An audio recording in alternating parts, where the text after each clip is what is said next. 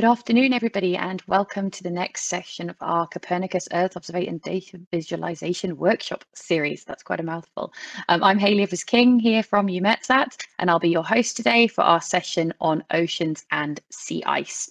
I'm great to see so many people joining us. Just to give you a little bit of time for you all to come in, I'll just set up my slides and then we'll get started. Okay, you should all be seeing my slides now. If there's any problems, just let us know in chat and someone will sort out any technical issues that we're having. So welcome again to our Oceans and Sea Ice session of our Data Visualization Workshop series. Just a few bits of housekeeping before we start. I'll go through our panelists and our agenda for today in a second. If you're interested in asking questions during the course of our workshop, you can use the Slido link that's going to be placed in chat, or you can go to slido.com and use the hashtag EODataVis with a Z. And you can ask your questions there about anything to do with Earth observation, the oceans and sea ice, and any specific questions of our panelists. And we'll come to answer questions at a couple of points during the workshop. So who do we have with us today? First of all, you'll get a general introduction, a little bit of background on the topic of ocean Earth observation and data visualization from myself. That'll be quite short before I hand over to the first of our panelists, Fabrice Messal from Mercator Ocean International. Fabrice will be followed by Olivier Membrive from Meteo France, Scientific Communication Outreach Officer, and then Aida Alvera-Azcarate from the University of Liège. We'll then break after our first set of talks for a Q&A session. And then we'll be back with a discussion about Sentinel-1 data and oil spill detection from Giovanni Coppini from CMCC. And following that, we'll have Vittorio Brando joining us to talk about water turbidity and what happened in Venice during the coronavirus pandemic. And lastly, we'll get to some practical examples of tools and different approaches you can use for visualizing Copernicus ocean data from Ben Loveday from InnoFlare. And we'll finish up again with some Q&A time. So please do put your questions in the Slido as we go through today. We'll be very happy to answer your questions now during the different sessions. And we can also contact you afterwards. We'll tell you different places where you can get in touch with us to have more questions answered after today. So let's get started with my brief introduction. Why are we here today? Why do we care about the oceans? We live on land, so sometimes this is a fair question, I think. What do the oceans have to do with us? And there's many powerful stories, I think, that have been told about the oceans using Earth observation, but most of it comes down to the fact that the oceans really do impact our day-to-day lives, whether we are traveling on them, working on them in shipping, whether we are swimming in them on holiday, or whether we are eating food that comes from them, or if indeed we are influenced by the weather that the oceans play a huge role in. Oceans really have an important role in our everyday lives. And as a result of this, we have Earth observation techniques that allow us to observe what is going on in the oceans. And these have very direct, societally relevant applications. And this is why I get to do the job that I do and why EUMETSAT flies these kind of satellites. So everything from maritime safety to looking at pollution, to supporting fisheries and aquaculture, to understanding the interplay between our oceans and climate. Satellite data can really help us to understand all these different ways that the ocean impacts our lives. So what are our Earth observation options for visualizing oceans and sea ice? You saw a couple of them mentioned in that previous slide: altimetry, SAR, ocean color, SST. These are satellite measurements and we get derived products from them. For some of you, this may be very familiar, but for those of you who come maybe more from the journalism or data science side, I wanted to give you a bit of a 101 about ocean Earth observation before we get started. You'll hear more from our individual speakers.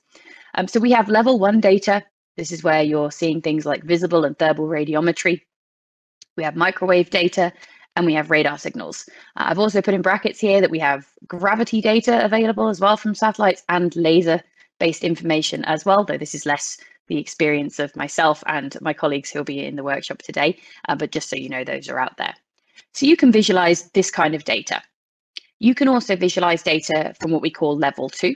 And this is where all those different signals that I've mentioned are processed into geophysical products. So variables we might recognize about the oceans in this case. So it might be chlorophyll, it might be temperature. This is where we convert a signal into an actual product that quantifies some particular property, and that can be visualized too.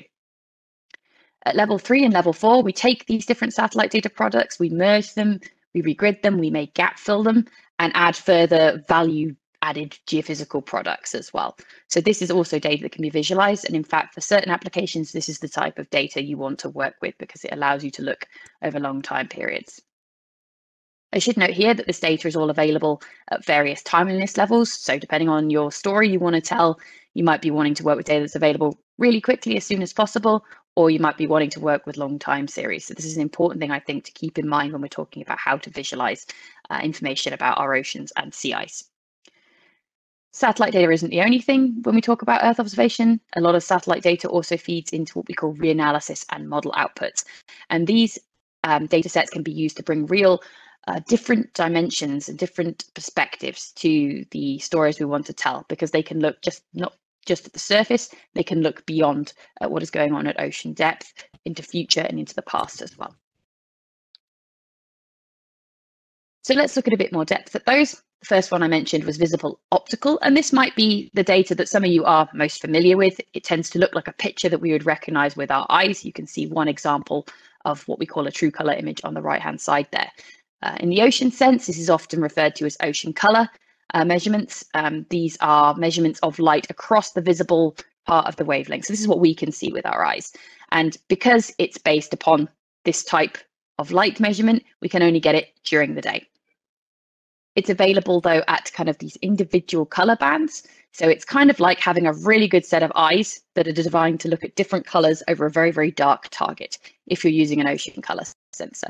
We can also use optical imagery from other missions that are not designed specifically for the oceans, and you have to make some considerations when you use those. So we can talk more about that later during the course of the workshop. So you can make a true color kind of picture image using this kind of data, as you can see on the right there, to visualize what's going on in the ocean. But there's actually a lot more information hidden in the specific bands as well. And this is what the level 2 products that we mentioned before really take advantage of. So you can also calculate different things and look at specific parts of the color spectrum to extract specific information and tell specific stories. Then we have thermal radiometry, and I've put microwave in here as well, even though they're different types of measurement. But from an ocean perspective, the use of these types of Earth observation technology, the main objective really is to derive the sea surface temperature, as well as sea ice surface temperature and information about ice characteristics. This information also exists at these multiple wavelengths within the electromagnetic spectrum, but it can be measurements made at day and at night using certain bands, depending on where you are in the spectrum.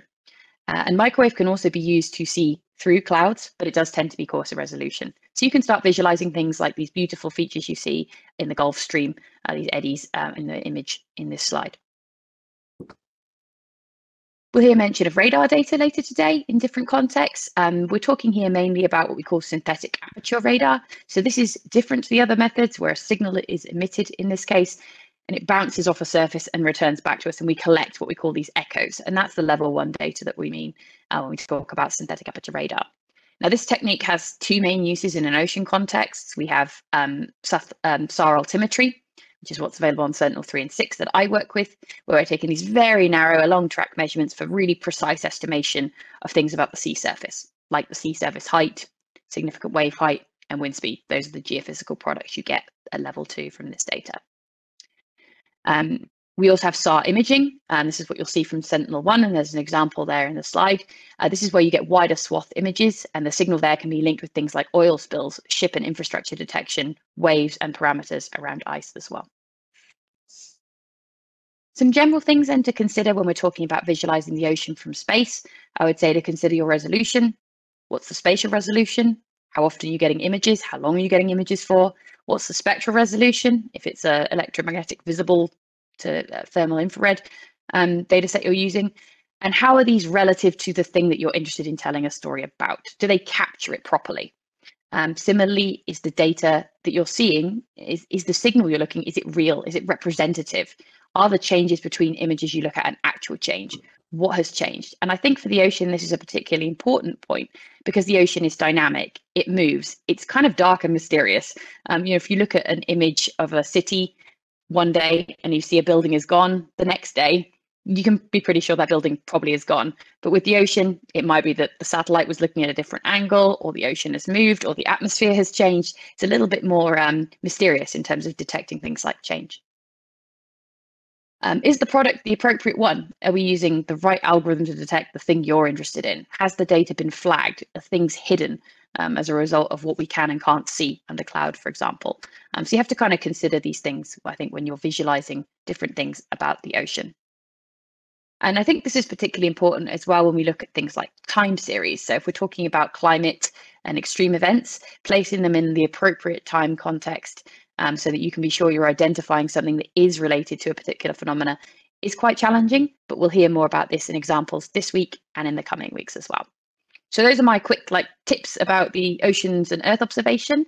And I would leave you for the rest of the session with just one statement saying really, the oceans are a really vast and vital part of the functioning of our planet, but they're often really distant from us as land-dwelling beings. But the importance of them in terms of things like our climate and how we rely on them in terms of food production really can't be overstated. But Earth observation offers us a fantastic way to share the stories of this distant but very important part of our planet. So I'd really encourage you to do that. And with that, I can hand over to the first of our speakers today, which is Fabrice. Fabrice, are you there with us? Yes. Thank you, Hayley, for this introduction. I'm very pleased to be here with you today. I would share my screen. I would like to thank the organizer, the EUMETSAT teams, for this series of webinar. Very, very interesting. So my name is Fabrice Messal. I work for Mercator Ocean International, which is a non-profit organization specialized in 3D ocean modeling. And we are the interested entity by the European Commission to implement the Copernicus Marine Service. So I work in the Markets and Service Department, and my team is leading the development of front-end tools, viewers, and capacity development activities. And since I started to work for Mercator Ocean International as an engineer, I'm still working on data visualization in different kinds of activities. So in my presentation, I will give you a general overview of these activities and the material we produce and use in the frame of the Copernicus Marine Service, with a focus on model data, not only as observation data. So is it working? Yeah. So a few words to start about the Copernicus Marine Service, which is the European service dedicated for marine products. There is an online catalog with more than 300 scientifically qualified products. This is really the single access point to access to all this information on the global scale, on the European regional basins, about the blue ocean, what we call the blue ocean with physical parameter, the green ocean with biogeochemical information, and the white ocean on sea ice information. And we try to give access to all this data. This is an open and free services, so you have just to register and access the product, but also to give access to informations, indicators, and also viewers to allow people to take their own decision and to dive into the data. All the data have a single format, which is an ECMWF, but several data access protocols are available to access the data. And I hope I will have time to make you a short demo of the visualization tool. So I try to summarize some of all the fields of activity we have at Copernicus Marine Service related to data visualization, which came to my mind in this table. But first of all, there are many criteria to assess a good data visualization. And for my experience, I will retain first the audience you want to reach. You need to adapt your work following the level of knowledge of the targets. It's very important. Secondly, the story, the message you want to tell with your visualization. And we can have two cases. Or the data visualization speaks for itself, or it serves a story. In both cases, the meaning and the efficiency are very important. Third point, the graphical and design quality. This criteria is very important in many cases. If you need to publish on social media, you have just few seconds to hook your audience. So you have to be innovative, creative. And if you need to produce a visualization for poster, a report, you need to take care of the resolution, the color palette, the legend. With my background in numerical imagery, I can say that sometimes I'm very critical on data visualization quality found on social media. And the fourth point is shareability. We are not the end user of this kind of products, which is why shareability is an essential factor for us to disseminate this information. I could have also mentioned other criteria such as integrity and accuracy of the data, which is also very important. But as I am using data from the Copernicus Marine Service, which is scientifically qualified products, it's secondary for me. So yes, on this table, so you see the different activity, communication, outreach, science, operations with different kind of targets and different objectives. And the material can be common, but you need to adapt your maps, your plots, your viewers, your dashboards to the target you want to access. And to illustrate this, we'll start with communication material. So in communication, we can have several objectives, like we want to illustrate an article, or even more, data visualization can be the central point of an article, a trend, a new map on a new products. And notice that on the website of Copernicus, we have a dedicated section for news with a lot of data visualization to illustrate article. There are a few examples of maps and plots used on recent article to illustrate the new record on sea surface temperature. For example, on the right side, a map on the marine heat wave category at the global scale.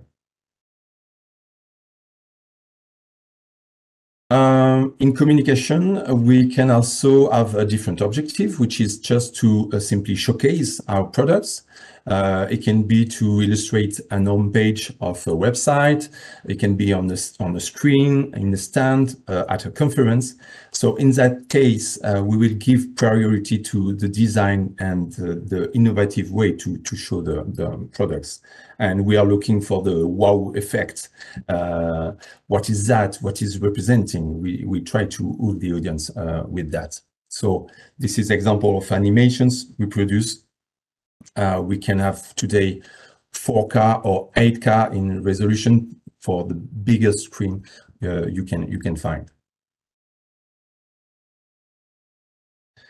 Raise the awareness of the general public is also part of our DNA. We worked with aquariums, science centers, and museums to develop content. And we have developed tactile applications for this kind of outreach event or participation. And today, a web version is accessible, available on the website of the Copernicus Marine Service. It's very interesting, and it's to work with people in museum aquariums, exhibition producers or mediators, because you can learn how to tell a story with them, how to get straight to the point, and use new innovative material like virtual reality glasses. So it's very exciting each time they come to us to propose us to participate to a new exhibition. In outreach material, we can have specific targets such as journalists or decision makers, and for them we need to create data visualizations that can make sense of complex data and be ready to use.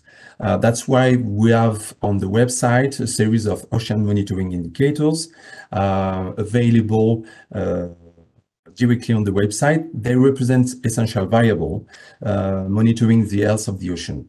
You can find plots, trends, they are accessible, shareable, downloadable, and also the data used to produce them are accessible. So it means that you can download directly the data and reproduce the plots with your own needs.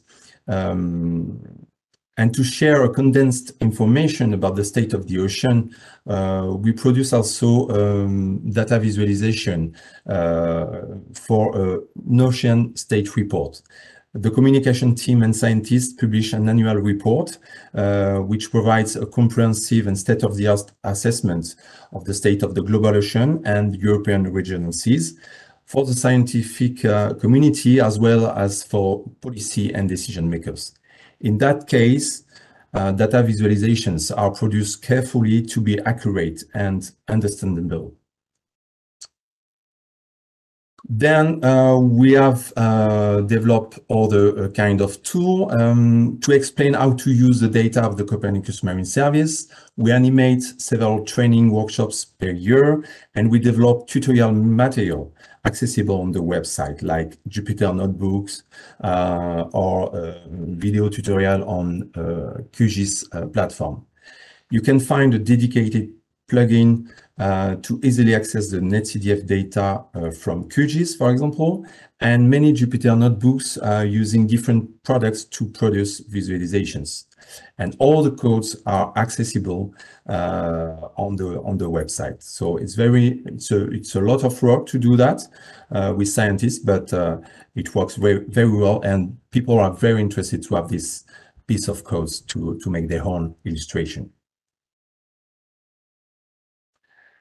And today, with viewers, you can directly access data and information to explore insight, increase speed of decision making. So as I said, my team is leading the development and the update of these viewers. We have on the left the MyOcean Learn, which is a web version of the tactile application. It's a perfect tool to discover ocean data with animation on the globe. A new version with new features and stories will come soon. The MyOcean Viewer Pro on the right side of the screen is our flagship viewer, allowing users to dive and display data from the catalog, but not only. They can play with the data, share, download graphs and maps. We regularly add new features to meet users' needs, and we are preparing the next generation, because in the future, dashboards and viewers fed by the future digital twin ocean will accelerate the access to a tailored information and should increase the speed of decision making and open up data visualization capabilities to new user communities.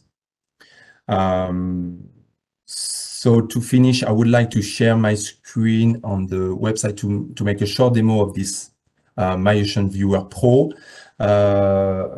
Don't forget that data visualization is key in our digitalized world, and it will become more and more important. And the only limit to that is your imagination. Okay.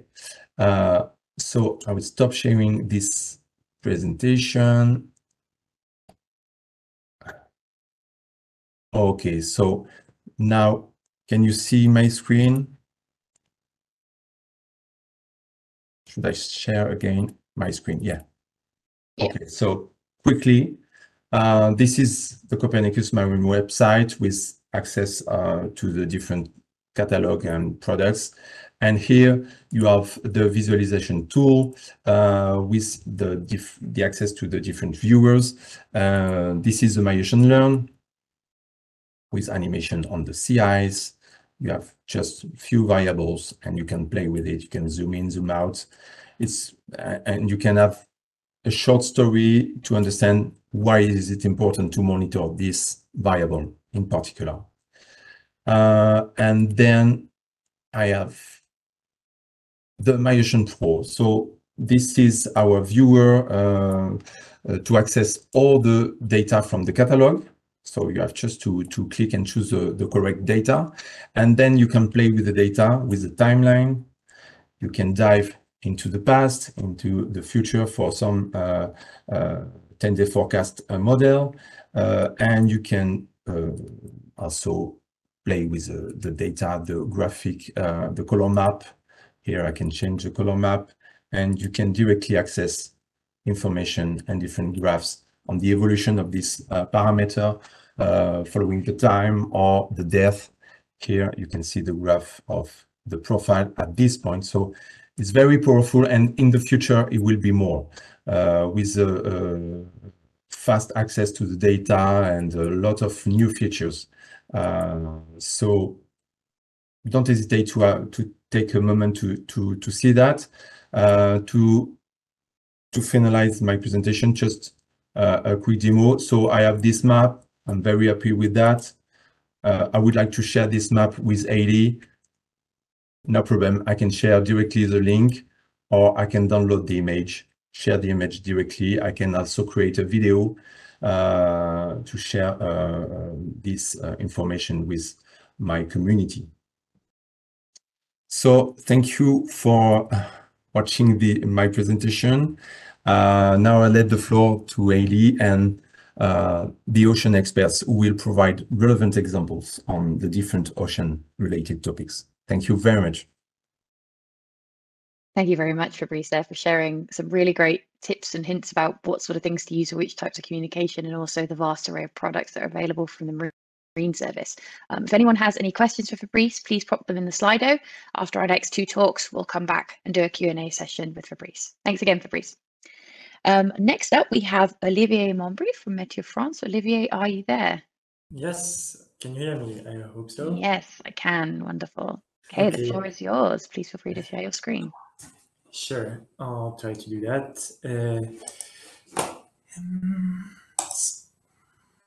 Now you should have my screen. Yep, you're good to go.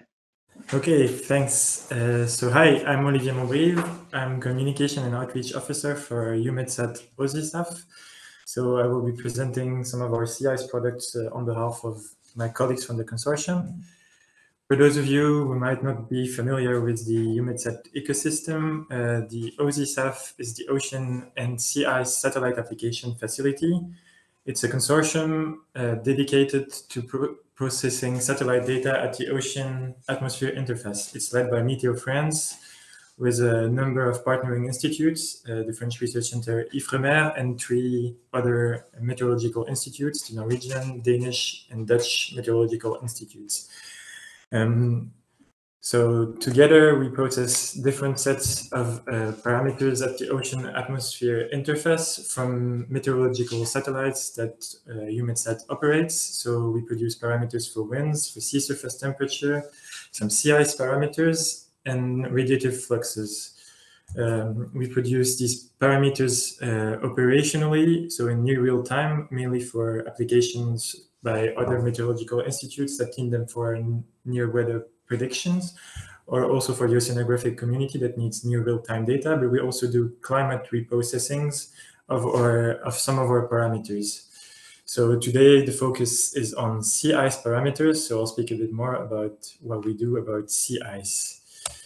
So sea ice products are processed by colleagues from Norway, from the Norwegian Meteorological Institutes and from the Danish Meteorological Institutes. They have the expertise at high latitudes, and they process a different set of parameters to track changes in sea ice. So it's sea ice concentration, sea ice edge.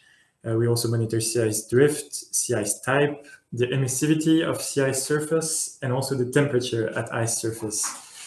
Lately, we've also started developing climate indexes of sea ice extent. So I'll focus on this because it's been what's been mostly picked up by the media and that synthesizes the information. So for these sea ice parameters, we process them with polar orbiting satellites, and we have data at both poles.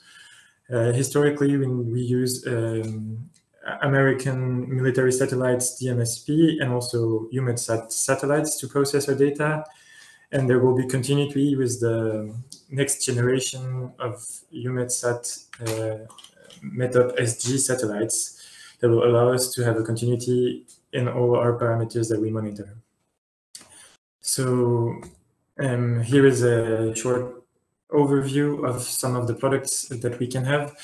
So that's a gallery. We can see here different parameters at a similar period. So we have ice surface temperature. We can monitor concentrations. So here it's in the Arctic. And we have that both over in a polar view that covers all the Arctic or all the Antarctic, and we can also have regional zooms for some of the parameters. So we also have emissivity with an example on Antarctica, sea ice type, which allows us to know if it's first year ice or if it's multi-year ice, or how it doesn't give directly the ice age, but it tells us if it's fresh ice or if it's open water or if it's older ice. We also monitor the drift to see how ice shelves are moving and how the general behavior and mechanical behavior of the sea ice. And then what I'm going to now focus on is also another type of visualization, is this historical time series of sea ice extent. So we use different colors to showcase different decades of the annual cycle of Arctic sea ice extents. And this allows us to monitor if the current year or the current months is lower or higher than previous monitored years. So we now have 40 years of data covering sea ice concentration that allows us to do a global extent in the Arctic or in the Antarctic. And if we focus a bit more on this sea ice extent information, these are different visualization of this same information. So each month, each 5 days, we recalculate the mean extent of sea ice and we compare that to previous years. So we can either compare it, for instance, on the top left, we have a comparisons to the mean of the whole monitored period that we have. We have previous lowest years on record, 2020 and 2012, and we compare this with the current year that we have in black with the red that are the latest 15 days. And then we can see if the current year is lower than previous year or is in agreement with the general mean that we have. This is a really good climate indicator that gives a synthetic overview of where we're at, both in the Arctic and in the Antarctic. So obviously the cycles are different in the Arctic and the Antarctic, given the different seasonal the different seasonal cycles at both poles. But we have a sea. One of the things we really monitor is the sea ice minimums. So it's in September for the Arctic and around the end of February for the Antarctic. So we can monitor either a comparison of all the years on the same curve just below, or we can also have the annual cycle plotted continuously. That's what you have on the bottom left. So you have it in the Arctic and the Antarctic, and this allows us to calculate a trend, either a summer trend or a March trend, given on the. So we do this monthly, because we have different trends, whether it's the maximum or the minimum month for a given location. And another way of visualizing this data is what you have on the right. It's inspired by the climate stripes that we all know for temperature, but we've adapted this to see how a specific month ranks in comparison of all the previous measurements. So if it's going to the red, it's that the sea ice extent for this given month and a given year is the lowest on record. So what we can see is that all the latest measurements tend to go towards red, so that we have both in the Arctic and Antarctic globally lower sea ice extent records, not necessarily the records over the past year, but we tend to have lower sea ice measurements every month. So this has been used in several media applications, and it's one of our most distributed visualization of sea ice extent. And you can have this, all these plots, you can directly take them from the link that is on the presentation. You can directly find them and do screen copies of the products there, and you directly have the visualizations. So a few examples also on where else you can find our data. We have a website where you can connect to and register, and we publish regular stories that show different visualization of our data. So I encourage you to register to the website or to have to browse our website, where you can find different examples on how you can use our data. Another way our data is used is through redistribution to different European programs, mainly through Copernicus Climate Change Service and through Copernicus Marine Service. So here is an example of a European State of the Climate report.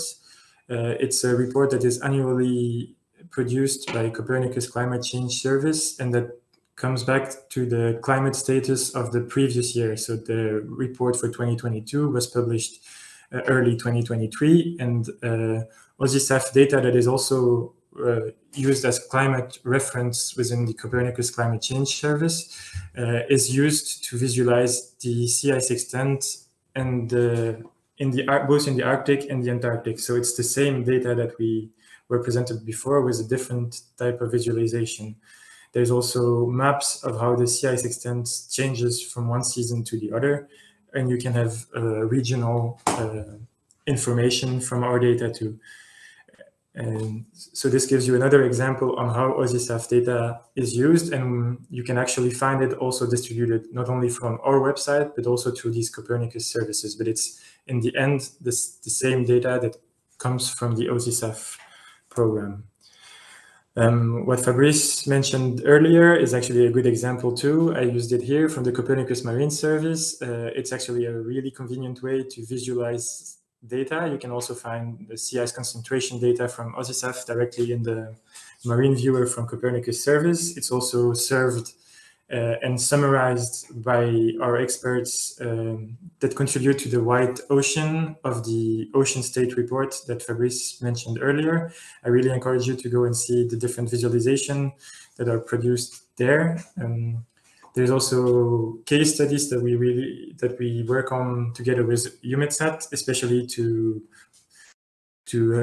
provide indicators when it's the Antarctic sea ice minimum or the Arctic sea ice minimum, and we use different visualizations that come from what I've presented earlier from sea ice extent, but it can also be, sometimes we try to innovate and provide new visualization of our data. So it's also another great source of inspiration if you would like to have use cases of sea ice data.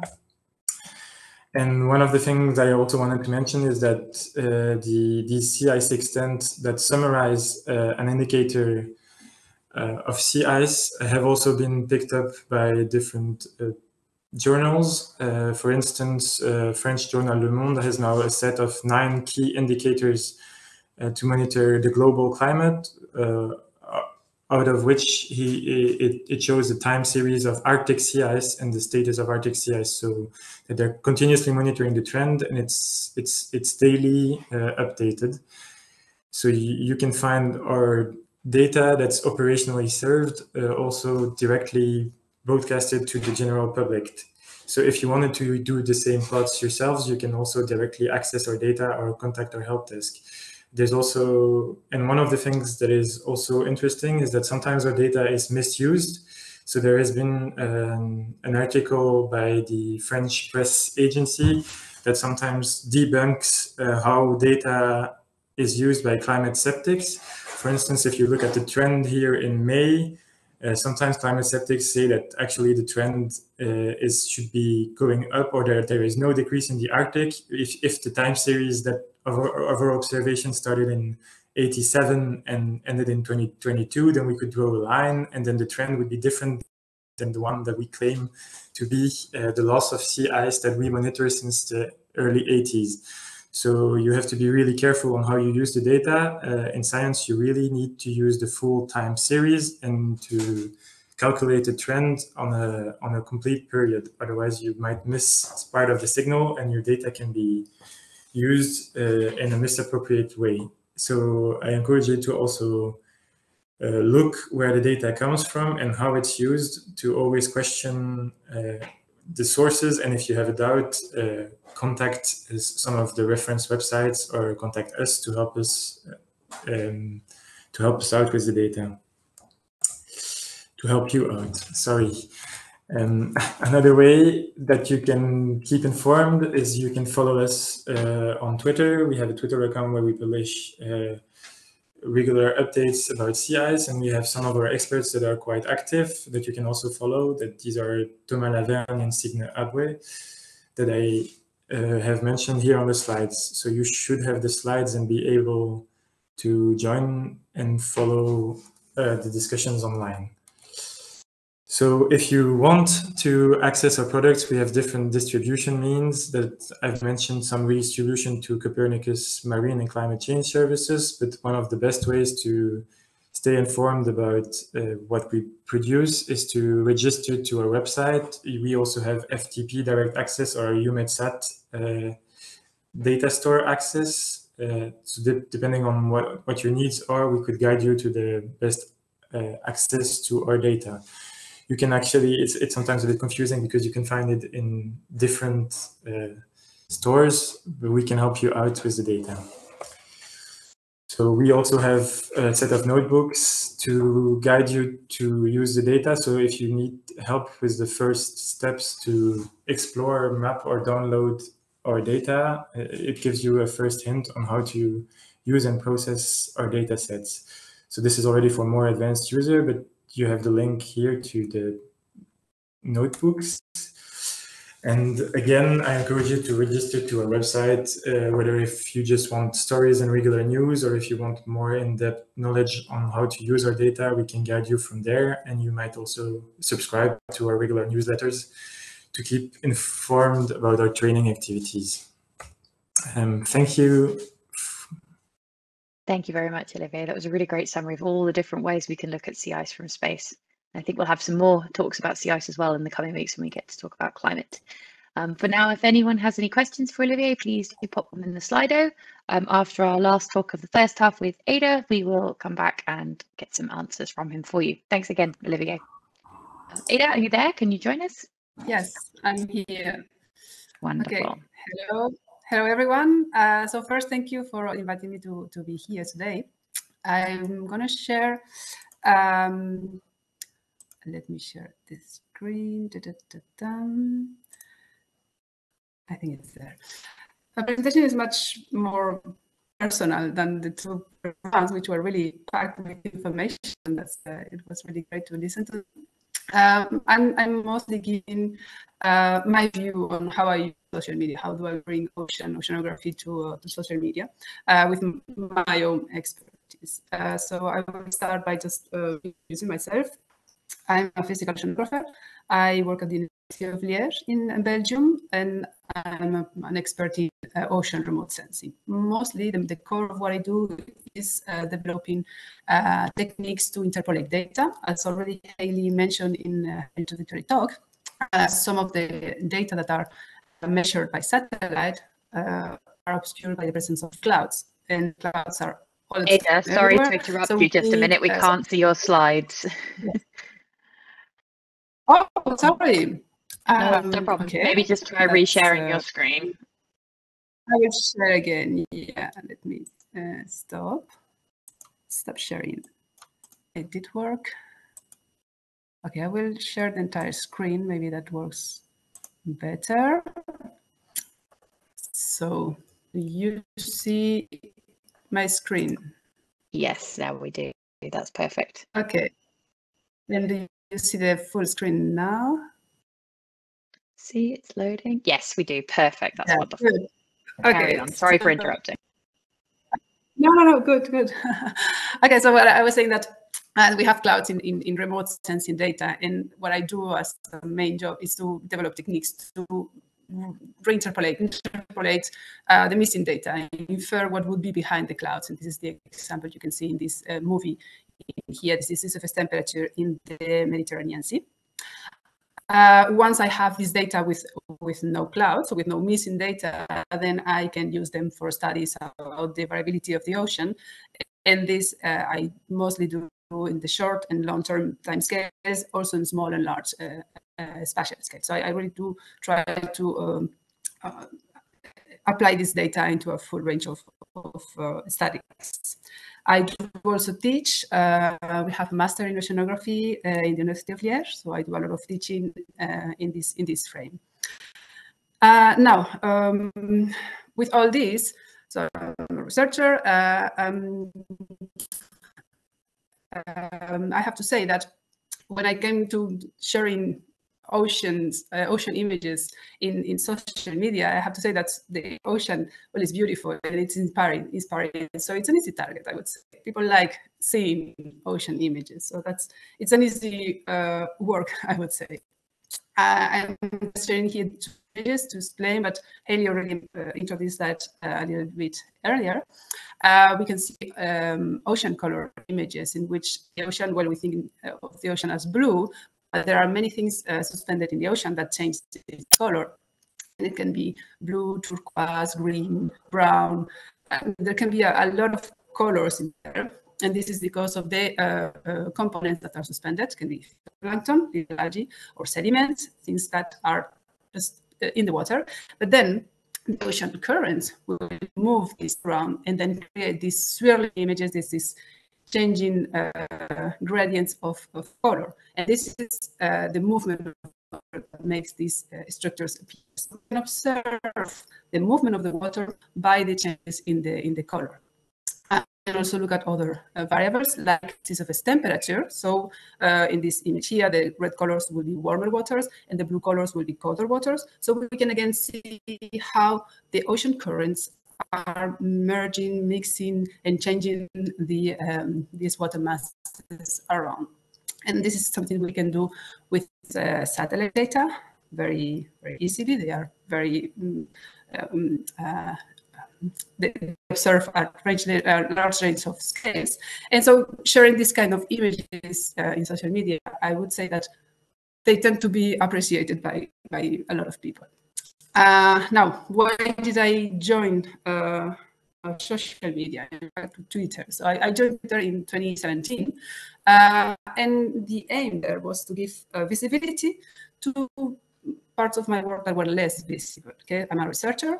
And so my CV is have some lines with research papers and presentations that I do at conferences, etc.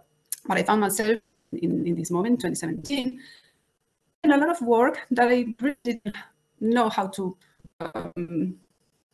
put value to it. I was coordinating a project, was a cost action that made me organize a lot of workshops, seminars, training schools, a lot of things that, well, it did just one line in my CV, but it was a lot of work behind. So I thought, well, maybe sharing this in social media will allow me to show that, well, there's all this work behind and put some value on it. Also teaching activities. Teaching, that's one line in the CV, but it's a lot of preparation, a lot of field work, and a lot of activities that, well, it's a lot of work. So that was the motivation joining social media. Show all that goes behind these just workshops or conferences or teaching.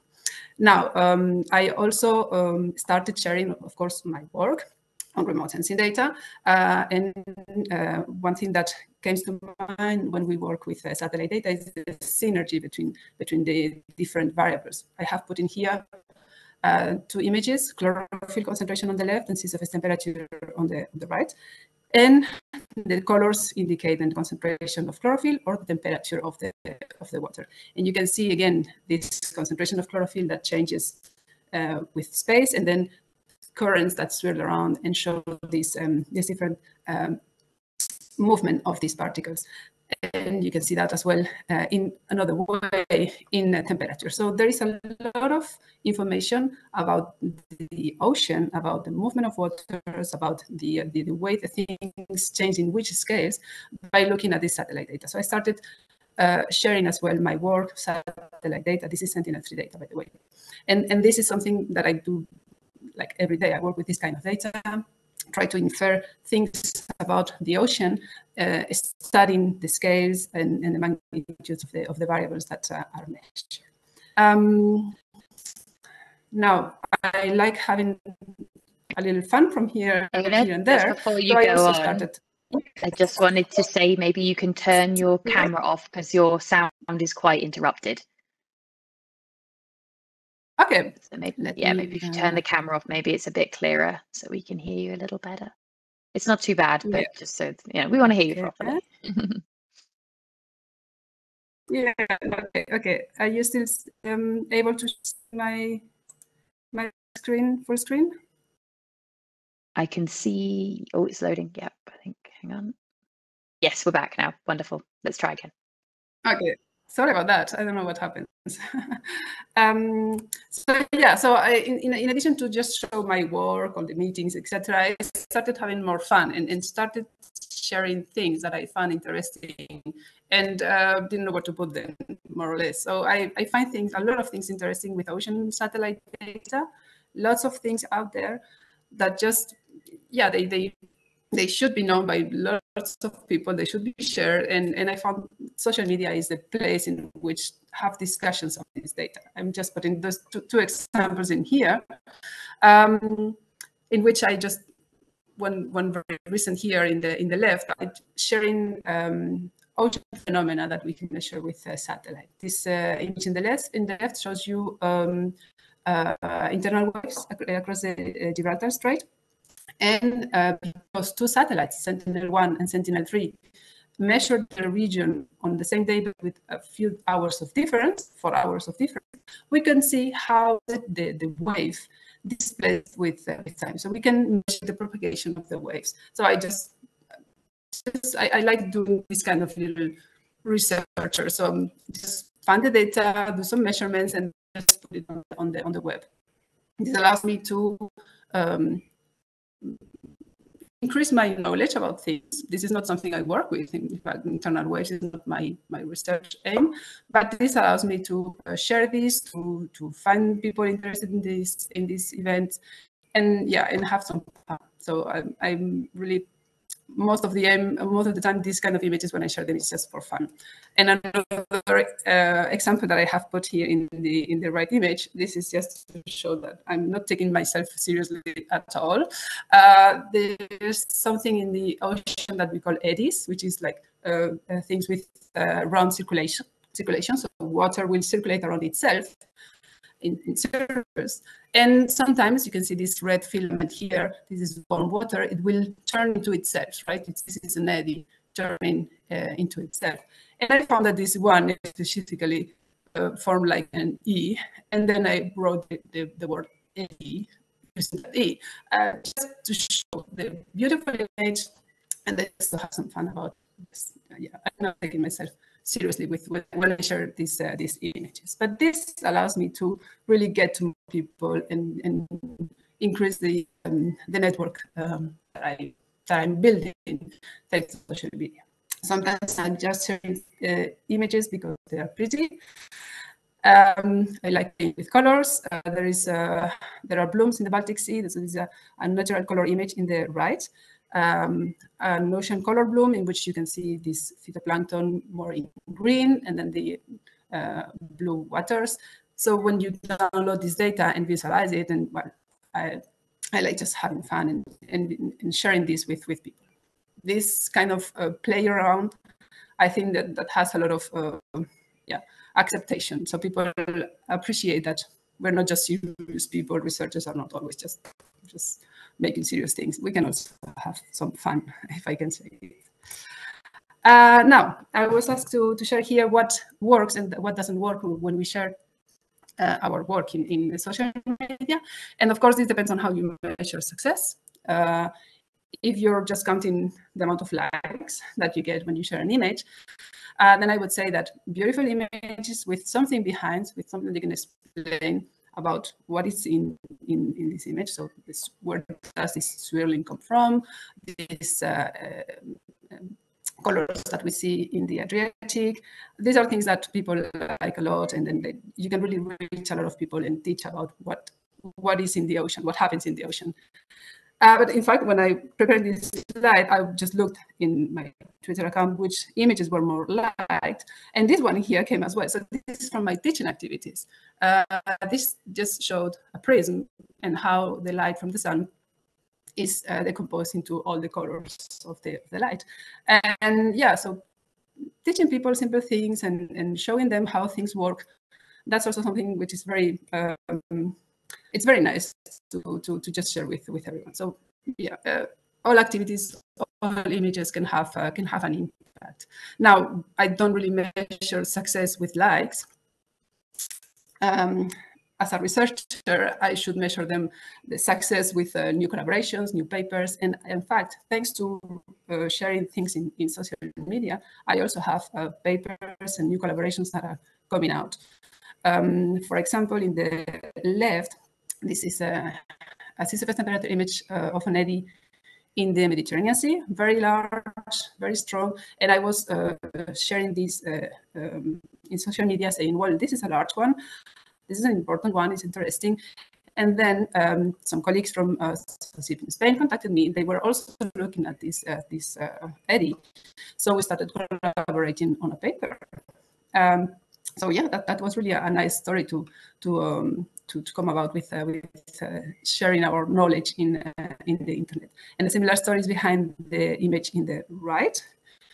This is another eddy in the Mediterranean as well, near the Alvera Sea. I started looking at it and sharing images in Twitter in 2022, saying, well, this is a small eddy, but it's nice. There was a turtle with a GPS sensor on it, and I observed that the turtle was swimming around the eddy, and well, that's demonstrated that the eddy had some food in it, so there was some ecosystem implications to this presence of this eddy, and that we could see with satellite data.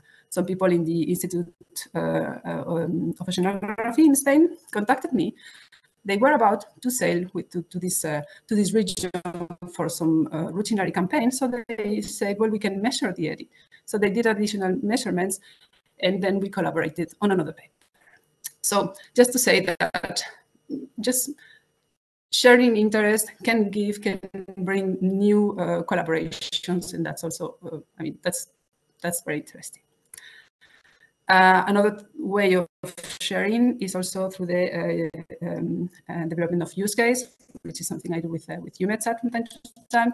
Also, NASA sometimes has published some of the things that I share in their web pages. So, I mean, there's different ways to measure, to share what we can do with our satellite data. So just to conclude, this is really a very personal vision. So I share images, satellite image, with no aim at being stunning or perfect. I'm just trying to get the story through, trying to be informative. And in fact, the final aim of me being in social media is to improve my work network. That's what brings me the most from this sharing.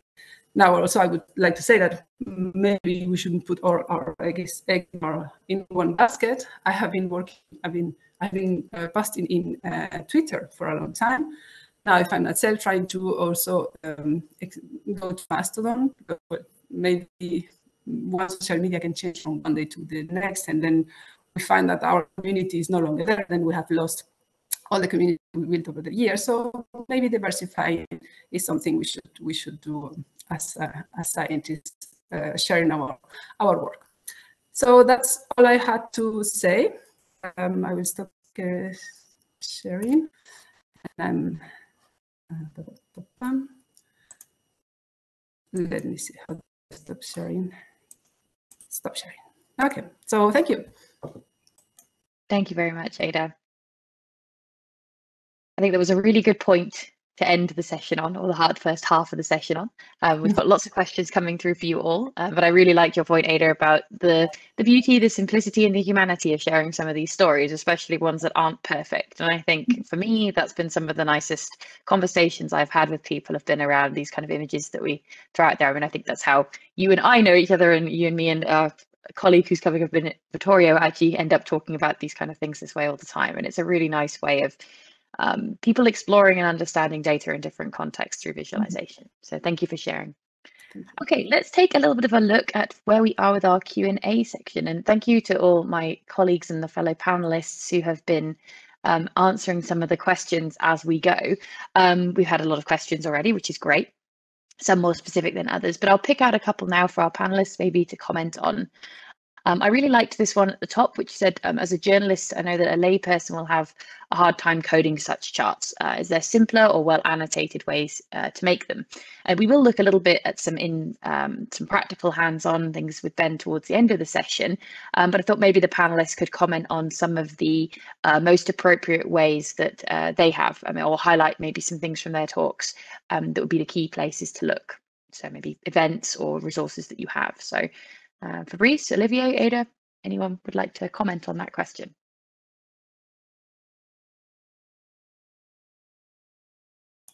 I think, Fabrice and Olivier would be maybe better suited for that.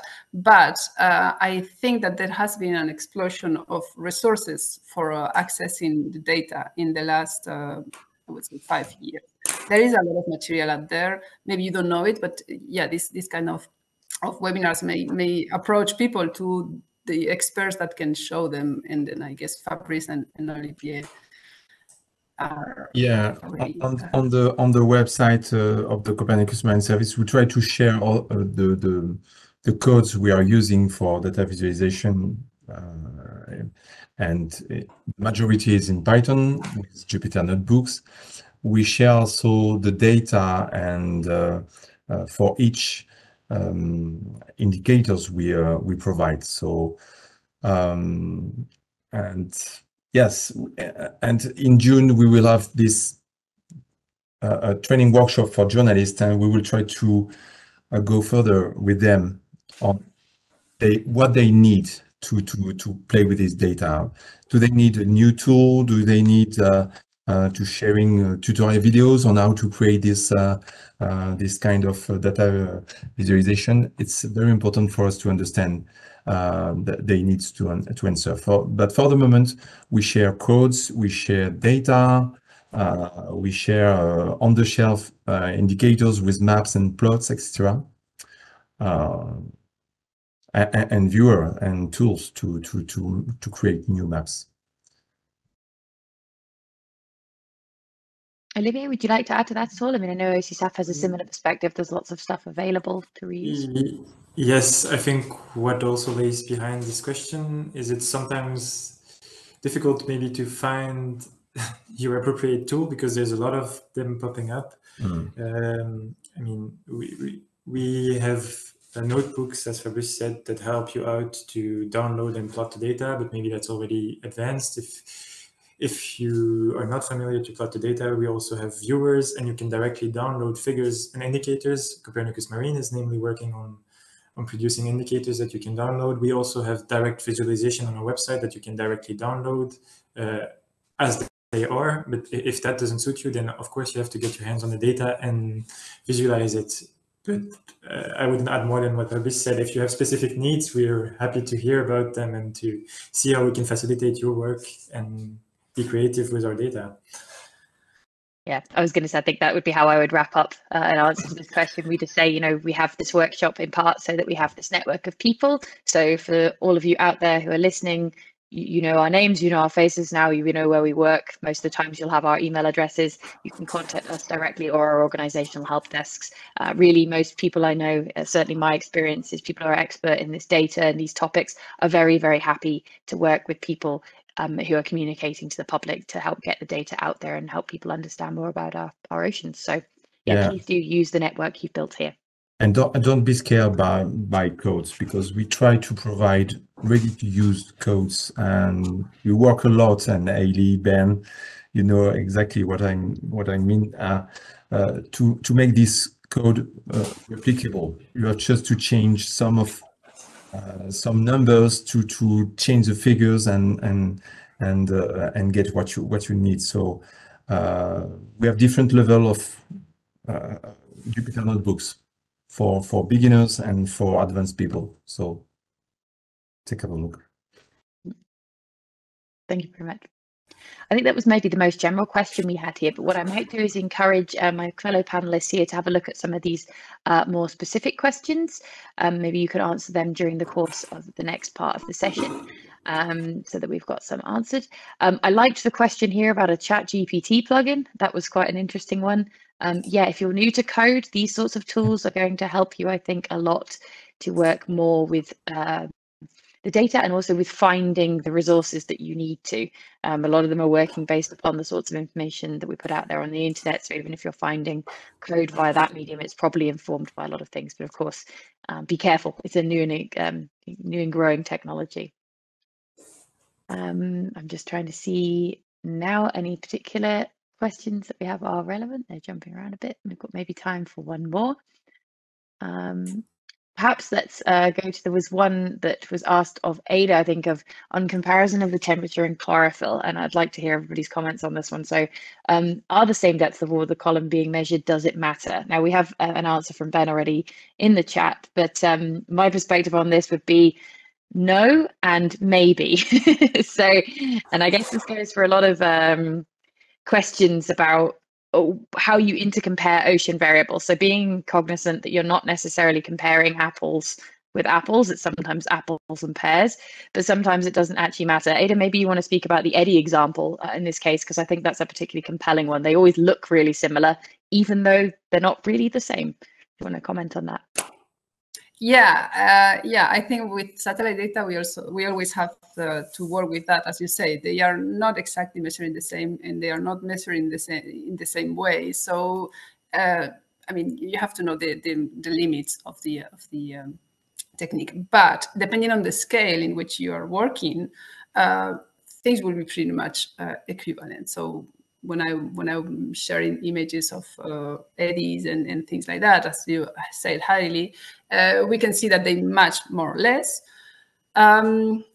You will get roughly the relation low temperature, high chlorophyll. So that will be the direct relation between them.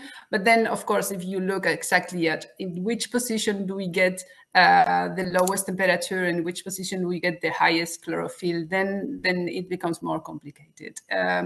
Also, a temperature will only give you this exact surface of the water, really very, very surface, and ocean color. If the water is transparent, you will get more depth integrated values. So yeah, it's complex. It's not there's no direct answer.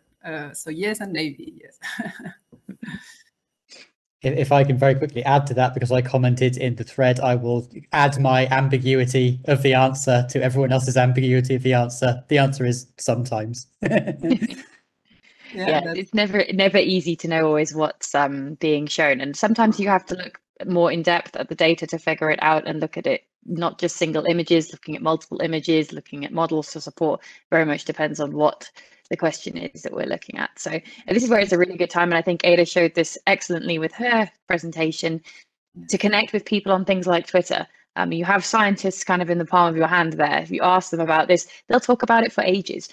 We're all, you know, sort of passionate nerds. So I think it's really good that people can interact in that way around topics like visualization. So, okay, I think we have to move on, unfortunately, to the next set of presentations, but we will endeavour to answer more of your questions online in the Slido. So do check back there for answers to your questions. And we'll also come back to more of them later on at the end if we have time to go through them. But thank you so much for all the questions. It's really great that people are so engaged in the topics today. So first up in our session this afternoon then is Giovanni Coppini, who is going to talk to us about SAR data. Giovanni, are you there? Can you hear me? Yes. Do you see Wonderful. me? I do, and I see your screen as well. So, good afternoon, everybody. It's a pleasure, and thank you for the invitation. I'm Giovanni Coppini from the Euro-Mediterranean Center on Climate Change in Italy. My presentation will focus on how to use satellite data and also ocean model to monitor and forecast the oil spill at sea. Basically, the two components of my presentation will be the satellite capacity of monitoring oil spill, and the Copernicus Marine Service as an ocean forecasting system to use to forecast how the oil will move at sea. So basically, let's introduce the problem. I mean, we are living more and more in an uncertainty world where extreme events and accidents at sea will really propose to us to tackle environmental crises, which are very often to be handled by stakeholders and professional and responders at sea. So in the ocean, we face major oil leak, and we need to know how to fix them, how this oil will move. And often the situation is that the spill at sea is not under control, so it's uncontrolled. As an example, and I will show you more and more, we had a major oil spill in, for instance, in the Mediterranean Sea. This is the case, I will come back to it, of a couple of years ago in the Syrian coast, but it was also affecting Turkey and Cyprus. So what we have developed, it was in the first slide. This is a collaboration of CMCC, my institute, and Orbitale-OS, is a Spanish startup company expert in oil spill detection from satellite. So what we have developed is a global, worldwide system to detect oil spill and forecast the oil spill. So and this is the task of Orbitale-OS. We use all the available, or most of the available data as much as possible, the Sentinel-1, but as well Sentinel-2, Landsat, and then Cosmos, SkyMed, and other satellites, including the commercial one, because often we need to gather together different satellite images to properly monitor the evolution, the detection and the evolution of a oil spill. Here you see, for instance, an optic image able to detect also in blue the light oil and in red the thick oil. So this is today an operational capability. So it's a satellite-based detection system where we can monitor and report the oil evolution. It is based on artificial intelligence, but also human intervention for the interpretation, but mostly is AI-based. And it can also be interfaced with AIS, so automatic identification system of ship, to understand where the oil is coming from. In addition to that, products, the size. There is a bit of a noise. In addition to that, we have developed an automatic system that using Copernicus marine forecast and MEDSLIC2 oil spill model is able to forecast, starting from the satellite detection as initial condition, is able to forecast the evolution in time for the next few days of the oil. Of course, we reinitialize we validate and initialize the oil spill simulation as soon as we get the new observation from satellite. Let me see if I can go on. Yep. So just to let you understand the multi-model approach, after we detect the oil spill, then we are able to forecast the evolution in time all over the world using two global models, mainly the Copernicus Marine Service, but also the CMCC Global Ocean Model. And as well, we have exploit all the, apart the Arctic model, all the other regional seas model from Copernicus, so from Mediterranean, Black Sea, Northwest Shelf, and Baltic and DB. So increasing the resolution where is available, as well as the CMCC coastal models. Here you see at the end an example of a very high resolution model for the Dubai area. So in principle, where needed, we can develop a high resolution forecasting system to increase the accuracy of the model, of the solution. A very nice example of how we validate, in this case, the modeling component. Here you see a drifter launched at a certain time and the oil spill model forecasting the oil spill evolution in time. It was a big exercise of this month in May in Italy, where they simulated and they exercised how to respond to the oil spill, including the usage of oil spill trajectory model. So as a summary, basically, we have an oil spill capacity, surveillance capacity that is integrated with the oil spill forecasting worldwide, and then we can report the information to the users. Then in our mind, reducing the volume of oil that will affect the coastal areas and of course, reducing the environmental impacts. So some very briefly, some use cases. This is, for instance, the capacity of satellite monitoring and then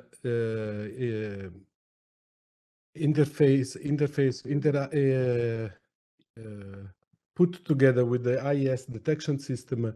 And here you see that most probably we can identify the ship that has deliberately polluted the ocean. We can monitor assets. In this case is oil platform that has produced some slick and some spill. And then this is also a very important use case. And here the big example of the Syrian where thousands of oil were spilled at sea, and it is an immense amount of images that we got over a month. So I think more than 30 images were collected. And it was also a real case, meaning that we have been asked by REMPEC, which is the Regional Emergency Marine Pollution Center in the Mediterranean Sea. So we have collaborated with them and consequently with the Syrian, Turkish, Cyprus authority to provide them information on where the oil was and where the oil was going to go. Here you see all the information that was provided to REMPEC in real time. Another capacity that is in addition, let's say, to the satellite monitoring is that we can run simulation, and this is available. We can run simulation of let's say, scenarios of oil spill in the ocean, supporting, especially these are used in case of accident, to support the authority. And again, this use Copernicus Marine Service as ocean forecasting and the ECMWF as wind forecasting. So I think this is to conclude, this is a very advanced system for monitoring and reporting the oil spill. It's a team of large experience and is on the market. So it's also, I think, a very nice use case of including commercial exploitation, but based on science and research results, and exploiting Sentinel and all the satellite and Copernicus Marine Service, trying to improve also the accuracy. So the two partners are Orbitale OS, this Spanish company, and CMCC. Just to conclude, I would like also to mention that all these activities are also included in the Ocean Decade Action, which is called Predict on Time, that will is a project that will redesign the way we are doing coastal observation and forecasting, including the support to oil spill monitoring and forecasting. Here you see the context. Thank you.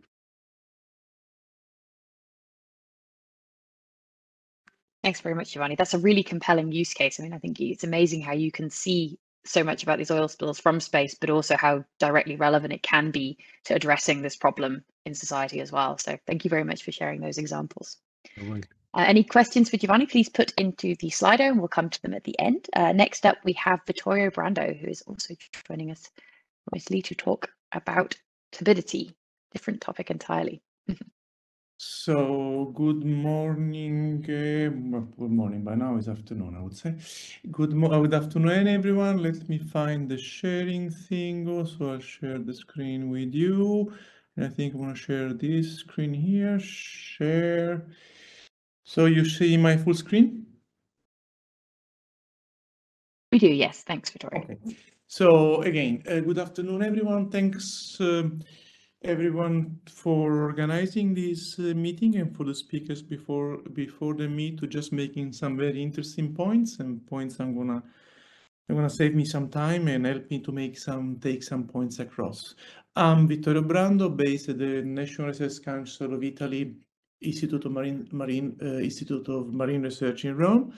And in one of my day jobs, I am the leader of the Ocean Color Thematic Assembly Center for the Copernicus Marine Service. In another of my day jobs, I am interested in looking at fine-scale oceanography in coastal and inland and lagoon waters. So I will show a bit of both.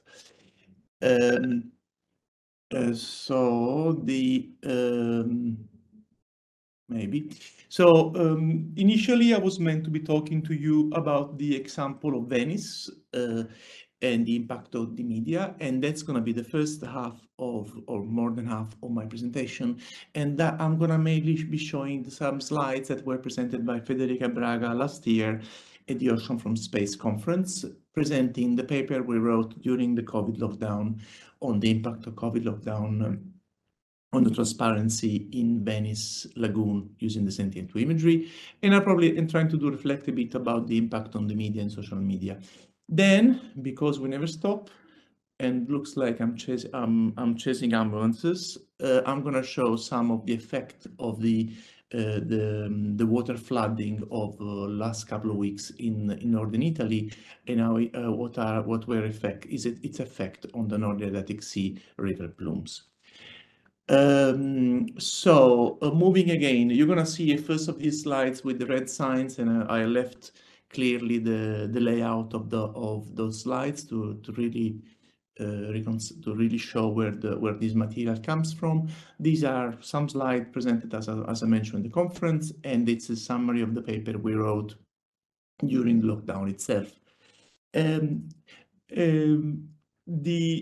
Just a brief introduction. I don't need to remind you what the lockdown was for every one of us.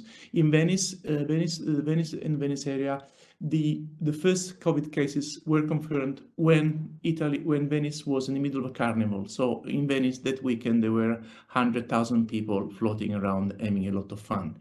In the following 2 weeks, all the lockdowns started to be put in place. And from 10th of March, everyone was locked down. Venice went to lockdown earlier because it was one of the regions where the cases were popping up then. The tourism stopped, and so everything changed in the economy of Venice and also the number of people going to Venice clearly for the next few months. Because of the isolation and the reduction of tourism and the reduction of water traffic, the water changed. Mainly there was an increase in visibility, and a lot of pictures started circulating through the social media. And that meant that there were international news outlets showing how clear the water was, and this was the most moment where you would see that in Beijing there was no traffic, that and everyone else there were all these videos. I went to look them yesterday. They start from Venice and then will take you to Beijing, to Paris, to Washington or whatever else, to show everyone we were at a standstill. Important point to make is that in those weeks, we were engaged by our colleagues at the Copernicus Marine Service in Toulouse, and Fabrice was one of the persons working there, asking us, okay, what can you tell us using satellite imagery on what's going on? Can we see something? And so this is one of the images that we found, and it was tweeted by the Copernicus central Twitter account. Was when the first images were found on the fact that everything around Venice was stopped. So from that moment onwards, we started with Federica to start working and doing scientific analysis to understand what was going on. These are some of the methods, and the point to make is that this is all the analysis that was done by using the true colors and the turbidity maps of the Sentinel-2 data at 10-meter resolution, and using calibrated turbidity maps that I will show later on. So what we can do really, and that's what we've been doing for hours, and what I'm saying for hours means that most of March and April we spent it for all the 6 from 6 different houses playing spot the differences. So we're trying to figure out and use the imagery to describe what the system was like, what was happening. And so there are a lot of features that you will see, and this is a particular example. This is the last day before any restrictions were in place, and this white stripe are all the water taxis and water boats connecting the airport to Murano and to Venice. And so these are all of them, all those speed boats at high speed doing racing the boat wakes. Obviously, if you stop traffic, there is nothing there to see. And then if we go to the mainland, to the central part of Venice, here where we are, this one is a normal day of traffic as it is now, or it would be any day where there is a lot of traffic. You see some larger boats speeding more or less, and the smaller ones and the water buses and whatnot. While on 19th of March, there is only one boat visible, perhaps two. So there is a big change in who was allowed to go there. Mainly the only traffic allowed by then was emergency and food delivery and a little bit of logistics, really nothing more. So we can continue to go spot differences in other regions, and we can go and look towards the airport itself and the canal where the boats go back and forth from the city to the airport. And in here we can see how the water clarity changed, and this is for us was an interesting finding. The Darsena, so the marina of the airport, is a place where there is a lot of traffic going in and out. So in this marina, the water never has a chance the sediments in the water never have a chance to settle. So there is everything every time, so the water gets suspended. After a week of no traffic at all coming in and out of the airport, you can see that really the water gets clearer, and you can see all the canal here. And the same is similarly on the smaller portion of this channel connecting the city and the airport. So another example was to compare the Easter weekend across the 2 years. The year before, where we are in peak tourist influx season, with the 10th of April, where we are and really nothing is happening. Another example of what we could see is around the port of Venice, and this is where the tourist port is, and you can count and see how many cruise ships there were in 19, and obviously there were no cruise ships in 2020, and all the associated traffic that goes with it. We now go to the interesting part from a scientist perspective, which is what is the suspended sediment patterns, and what we could describe from the sediment patterns for our analysis. And in here, we could see that as the boat traffic almost stopped, the turbidity in the channel and the airport were really low and comparable to what we saw in the normal life images, only around. Now we see it also in the channel itself. So go just because I'm mindful of my time. This is another example, for instance, of obviously a turbidity pattern. Is not only driven by the human traffic in this case. So there is an example of the 19th of March, where there was a wind-driven resuspension. So that one continued to happen anyways. Let's be clear. So the question that everyone was asking during lockdown is this gonna last? This is obviously, this was a moment in time and in history where the conditions were such that the water had a chance to be clearer, but comes July or September, we were back in business with the usual pre-lockdown conditions. So to close this first part of the description of this scientific paper, which is analysis based on visualization, starts as a visualization, and we made more points, which obviously I did summarize. I didn't go through in this moment. The link to the paper should be sent to you, I guess, now by one of the colleagues. And as we were saying, in most of the lockdown for most of the city was a reduction to an improvement to air quality, noise, and reduction of vehicular traffic. For in Venice was an increase in water transparency, and Sentinel-2 imagery was more than adequate, useful to be able to use because of the temporal and spatial and radiometric resolutions to analyze the data. Now, from what is the impact on the media, this is something I thought I would share. This is once the paper got published and was still in May 2020, it's been picked up by the scientific literature because it was one of the first one to come out, but it was also picked up when we presented to Twitter, was picked up by social media. So it had a lot of interactions and continue sometimes. You know, there is also up to 1 year later, or sometimes someone tweets it. I don't even know what language it is, so I don't know what they say. So having closed this first portion, I want to move to the more recent images that I was mentioning earlier. In this case, I will change completely the way in visualization I've been showing. Up to now, those images were downloaded from these data and were visualized were processed and then visualized in QGIS to prepare for a scientific publication.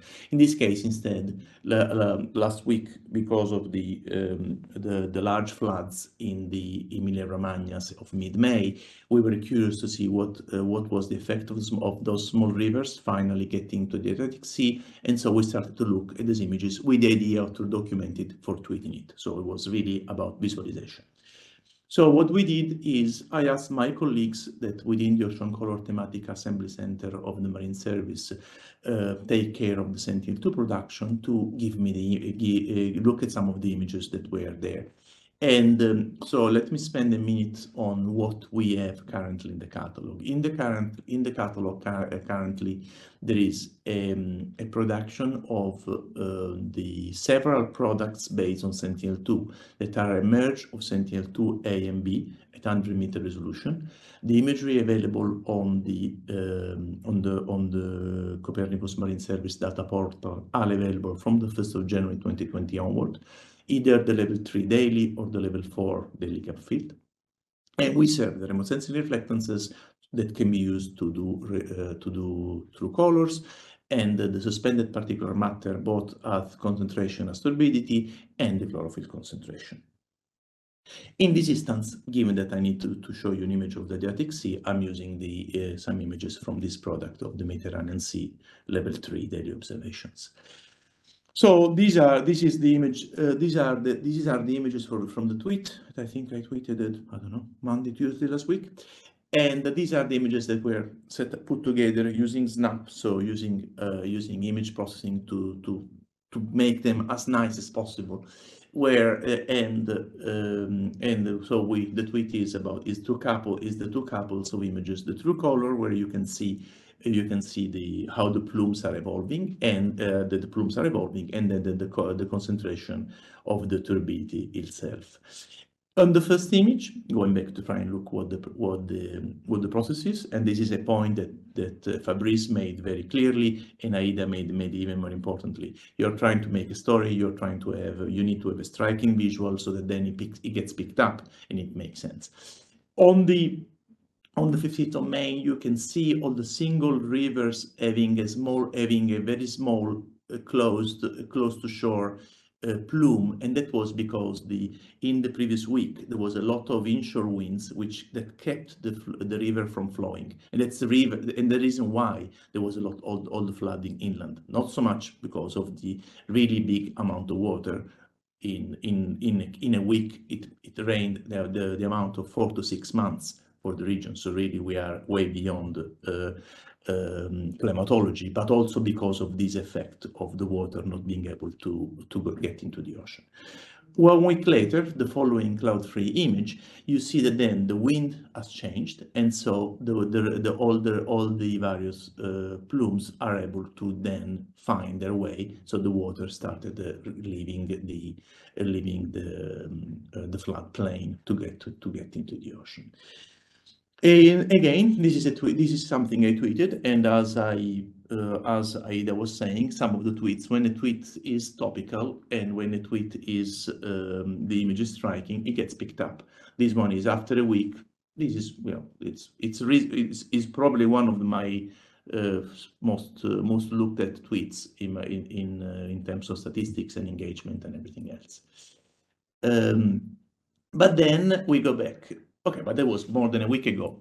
How did the plume evolve even further? As I said, this data is in the Copernicus Marine Service portals. So what we can have a look at the turbidity field by just clicking at this vignette of the image on the product description page. And so that's what I did. And so now the same image we saw before is now in a different color scale. I use my Ocean Pro to select the dates, select a palette that I like, a range that I like. Now I'm going from 50 turbidity of 50 instead of turbidity of 30 in the previous image, and I can see again the same feature. This is the same image as before, 15 of May. So we're seeing exactly the same plumes that are kept to shore. That's where the highest concentration you see, but you start seeing that there is already something, that some of the tracer that is going in the coastal and towards the center of the Adriatic Sea.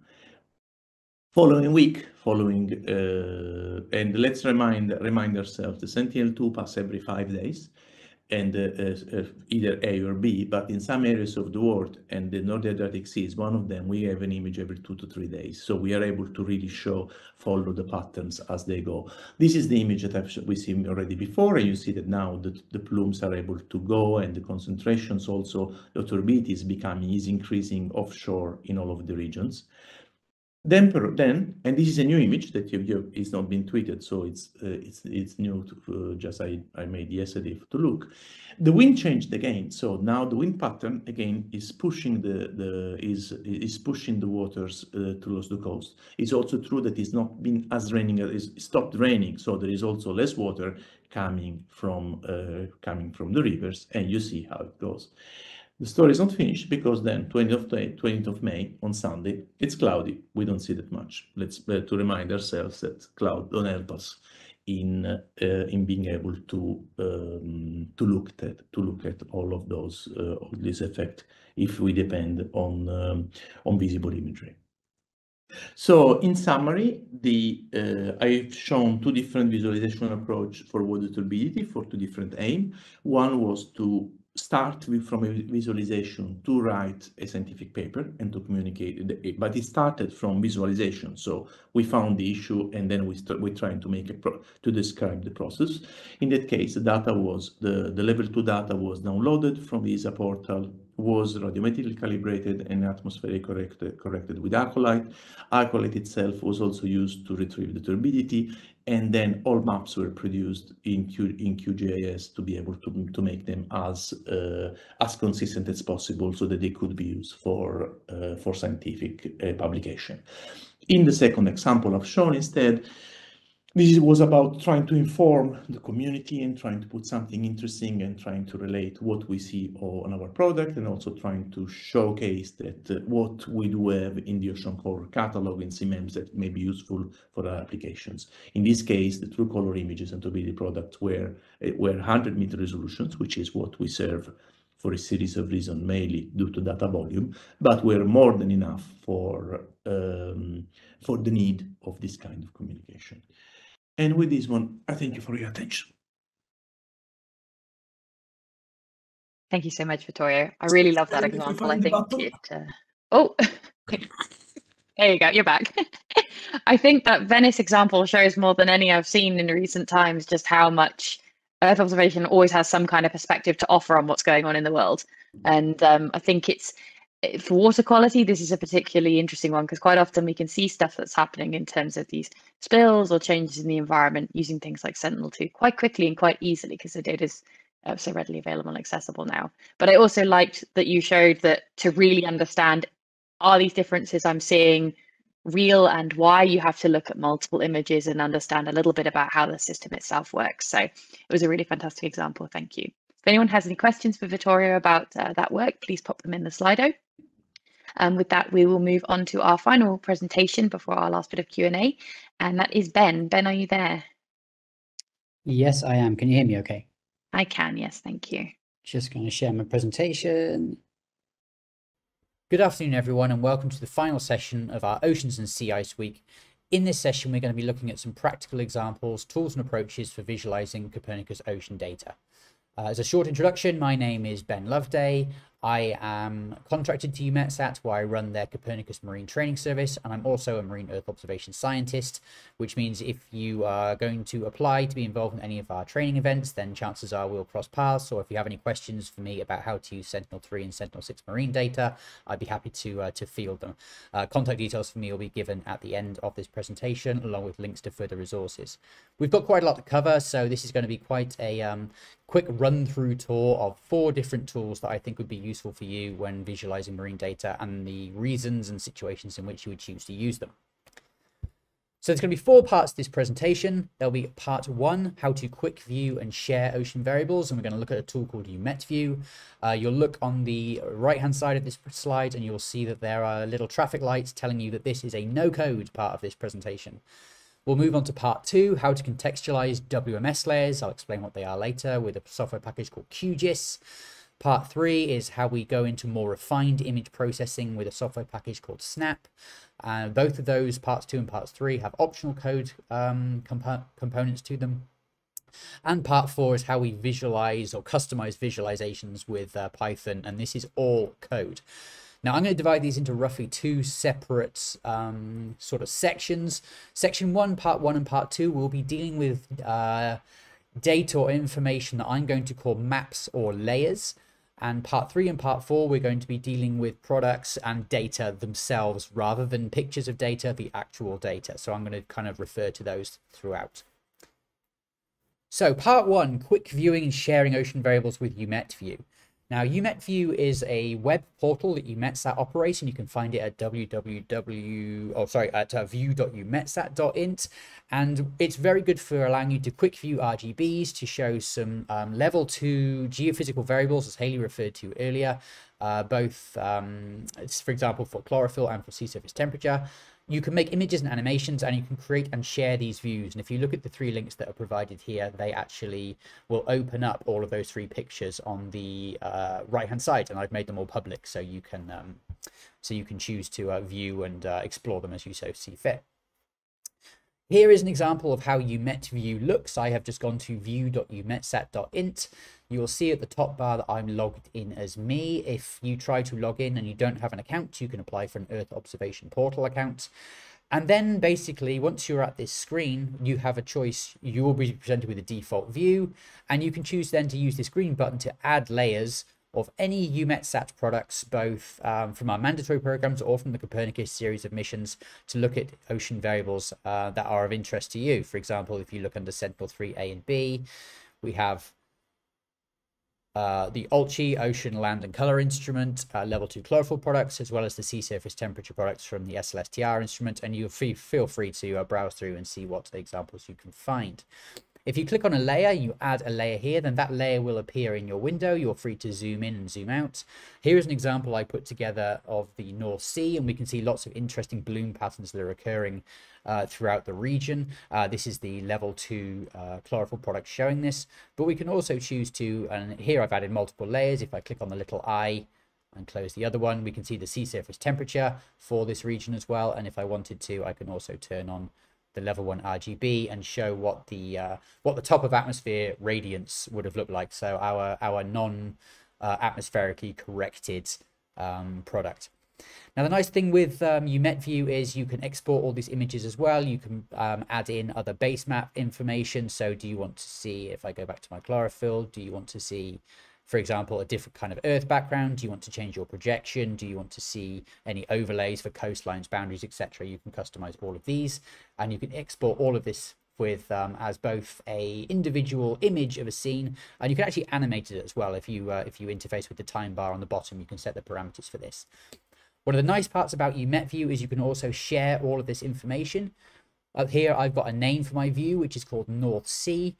But if I just click on my views at the top here, then you will see I have lots of examples of different views that I have created over time. For example, for the A68A iceberg, for the Alvera-Azcarate, for various oceanographic phenomena around the southern tip of Africa and the Agulhas currents and upwelling systems. And all of these are freely shareable with other people.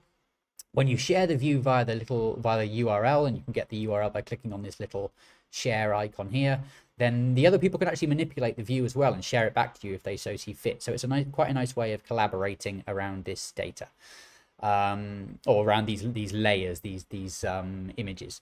It's a very quick way of doing some detective work to go and quite quickly find out, is there anything interesting happening in my oceanographic region of interest? And then exporting quick and quite nice quality imagery to be able to distribute to colleagues or on social media or in support of applications that you're developing. So it's quite a nice quick way of doing some analytical investigation into what might be happening in the ocean for a given phenomena. Now, one other thing I want to touch on before we move on to the second part is under each of these layers, if you click on this little eye, then it will open product information. And down here, you have a little thing under WMS access. Now, WMS stands for Web Maps Service. So this is just a map or an image, but what the magic happens with this Get Capabilities document link. So if I click on this, it will open a horrible looking text file that you don't need to know anything about. All you need to do is remember this URL, and you can copy this URL and use it for later. Now, this Get Capabilities is very important, and most of these web map services like EUMETView, and let me show you another example from the Copernicus Marine Service My Ocean Pro portal that Fabrice referred to before. If you open up any layer and you click on the eye and you click on data access, then you'll have a link to WMS, and I'll copy this link and it will give me the same Get Capabilities document. So this is really important when we want to use these WMS images or layers in external services, which moves me on to the second part of my presentation. So let's move on a little bit to part 2. So part 2 is contextualizing these WMS, these web map service layers with QGIS. Now, QGIS is an external software package. It's community developed and open source, and it's available at the link I provide on the screen. And the nice thing about QGIS is it allows you to import any of these WMS image layers from any of these portals and contextualize them with other external information. You can also do quite a lot with regards to customizing projections, and it offers some diagnostic capability as well. I'm not going to go into that too much here. I'm just going to show you how to visualize data. So I have already created a QGIS project, which is shown on my screen now. And in this project, all I've done is I started with a base map, which is just from just a dark gray base map provided by Esri. And I've piped in a load of data from different web map services from EUMETView. And I've contextualized it with a load of other available WMS data that might be relevant to individual data sources from various other data providers. So to give you an example, in my project on the left-hand side, I have added the SLSTR sea surface temperature composite data from 2 days ago. And how did I do this? Once you open up a QGIS project, if you click on layer and add layer, and you go to this add WMS layer menu item, if you click on this box, it will open up another box, and all you have to do is create a new layer. Sorry, apologies, this is quite dark. And that URL I showed you from the Get Capabilities, all you have to do is paste it in this box, hit OK, and that is it.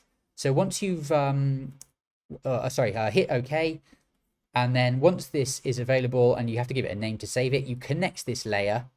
So let me show you as my one. So I've got SLSTR. If I connect this layer, this will show me all the available layers that are inside this package. I can click one, click on add, and then that will magically appear as available in my project. So all you need is that one URL, and once you have that URL, you can pipe in any WMS layer that you want. So, for example, here is the, as I said, the sea surface temperature composite from Sentinel-3 SLSTR. What do we want to contextualize this with? Maybe we want to cross-reference this, for example, given the current prevalence of marine heat waves. The coral reef map provided by WCMC. So you can now see in this blue overlay I provided the map of all the known coral reefs for a given area, and we can start to look at maybe some of the sea surface temperature signals that might be occurring around this. Just one example. As a second example, we can look at the level 1 RGB data, top of atmosphere RGB data provided by the Sentinel-3 Ulchi sensor. And we can see here there's an example of a really big storm coming through in the Western Pacific. And maybe we want to cross-reference that with the GLOFASS flooding product that tells us the 100-year return rate of floods in the region, to see maybe there's potential for some of these areas to be impacted by this impending storm. So this maybe gives us an idea of some of the data we might want to look at around these areas to look at what the ramifications are, both for coastal communities and for the environment. And as a last example, I've just added the Ulchi level 2 chlorophyll composite. Oh, let me just zoom out a little bit. And I'm going to focus on Europe now. And I'm looking at the biological kind of component of the ocean. And one thing I might want to consider when I'm looking at this is maybe it's really interesting for me to look at what the coverage is of the one example here of European marine protected areas. So I've just added some polygons that show the MPAs for the Western Mediterranean, and it takes a little bit of time for them to refine in terms of their resolution, but eventually they'll pop in and they'll be quite nice high res. And then we can start to look at, say, maybe there are indications in some places of harmful algal blooms happening, or some interesting biological features that might have implications or ramifications for our MPAs. So that's as far as I'm going to go with QGIS. In actual fact, it can do significantly more than this. I am not a QGIS expert, but QGIS I find to be a really useful tool for constructing visualizations where you want to take EO data, but also contextualize it with other information available from other sources about interesting kind of spatial coverage variables, such as the 3 examples I've shown here. So far we have only looked at layers or maps of data. We have not at all looked at the data itself. We've only looked at someone else's kind of rendition of it. They've already created an image of it. If we want to begin to look at the data itself, it's where we start to get a bit more advanced, but that also at the same time puts a lot more power in our hands in terms of how we manipulate the data for our own purposes. The first tool I would recommend we look at is a software package called Snap. Now that is available at the link provided. Snap is an extremely powerful way of working with satellite data and NetCDF data in general. It can work with the level 1 RGB data from the top of atmosphere to create true, natural or false color images. We can actually use it to process our data if we want to perform some atmospheric corrections. So we want to get rid of the effect of the atmosphere, which over the ocean can be responsible for up to 90% of our signal and really gets in our way if we're trying to visualize ocean variables.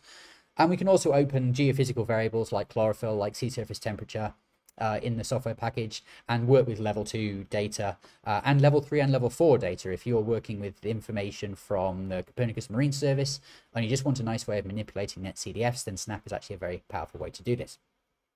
So let's take a quick look at Snap now.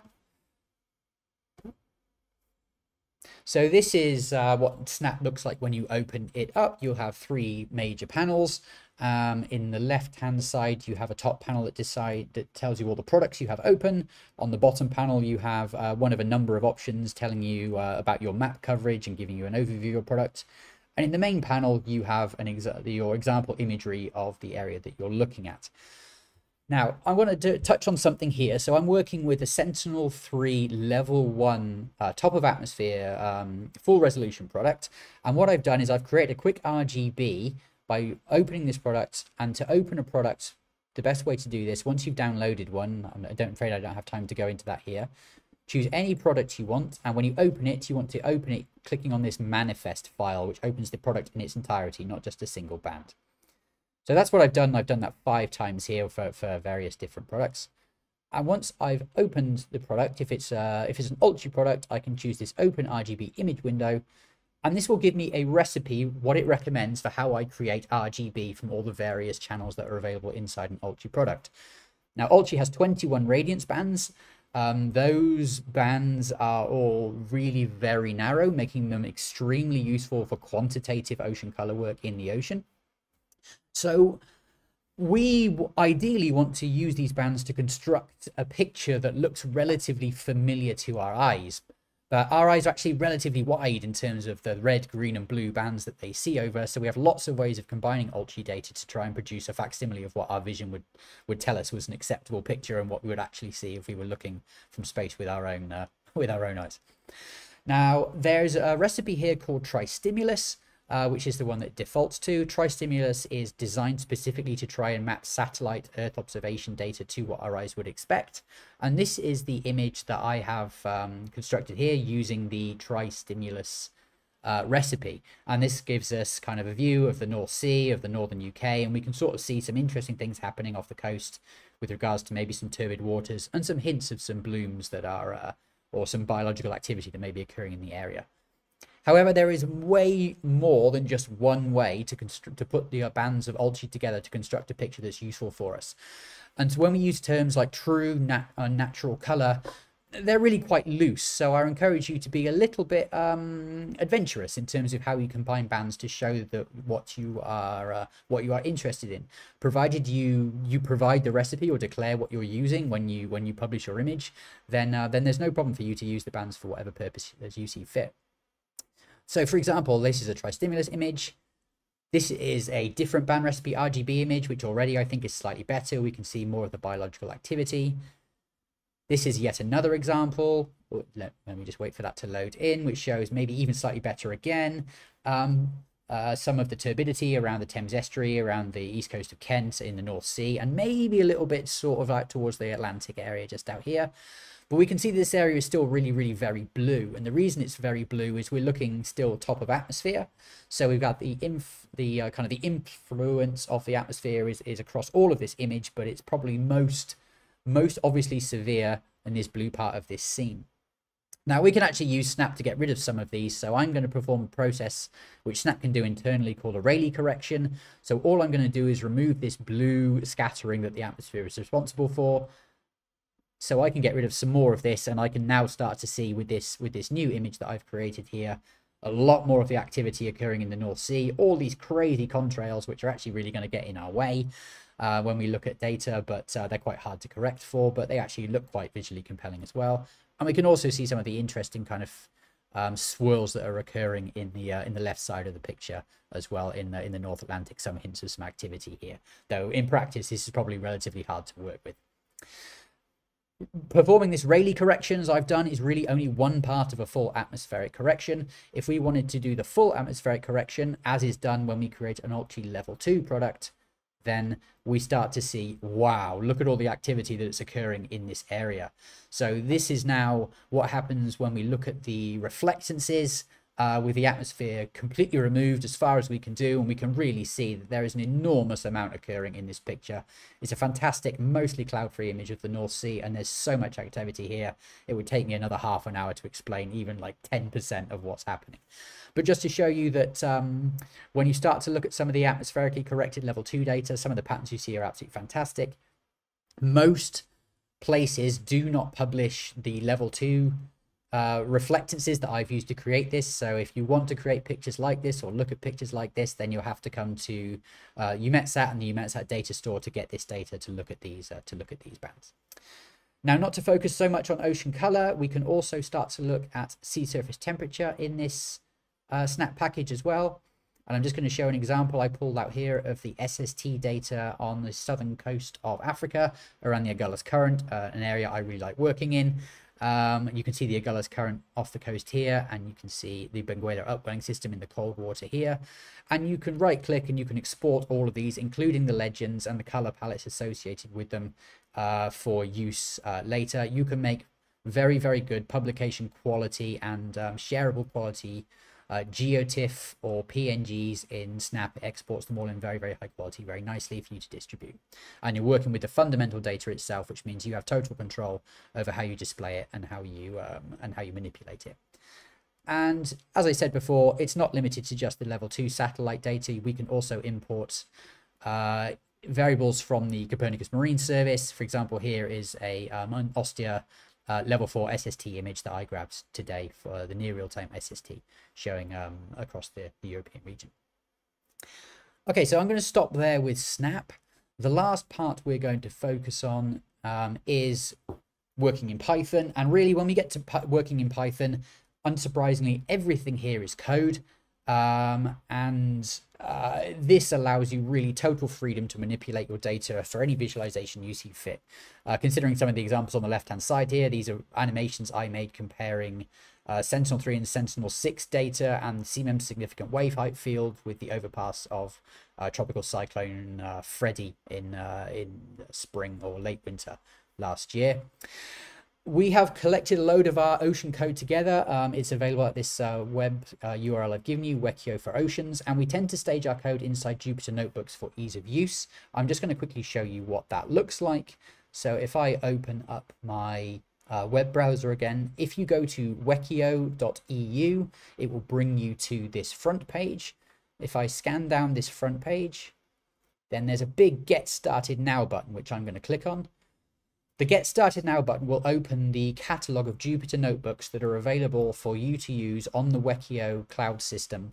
For those of you that don't know Wekio, it's the Copernicus DIAS, Data Information and Access Service, that holds all or pipes in most, if not, of the EUMETSAT Copernicus marine data and the Copernicus marine service data, so all together in one place, and provides you with some cloud services that you can use to manipulate this data.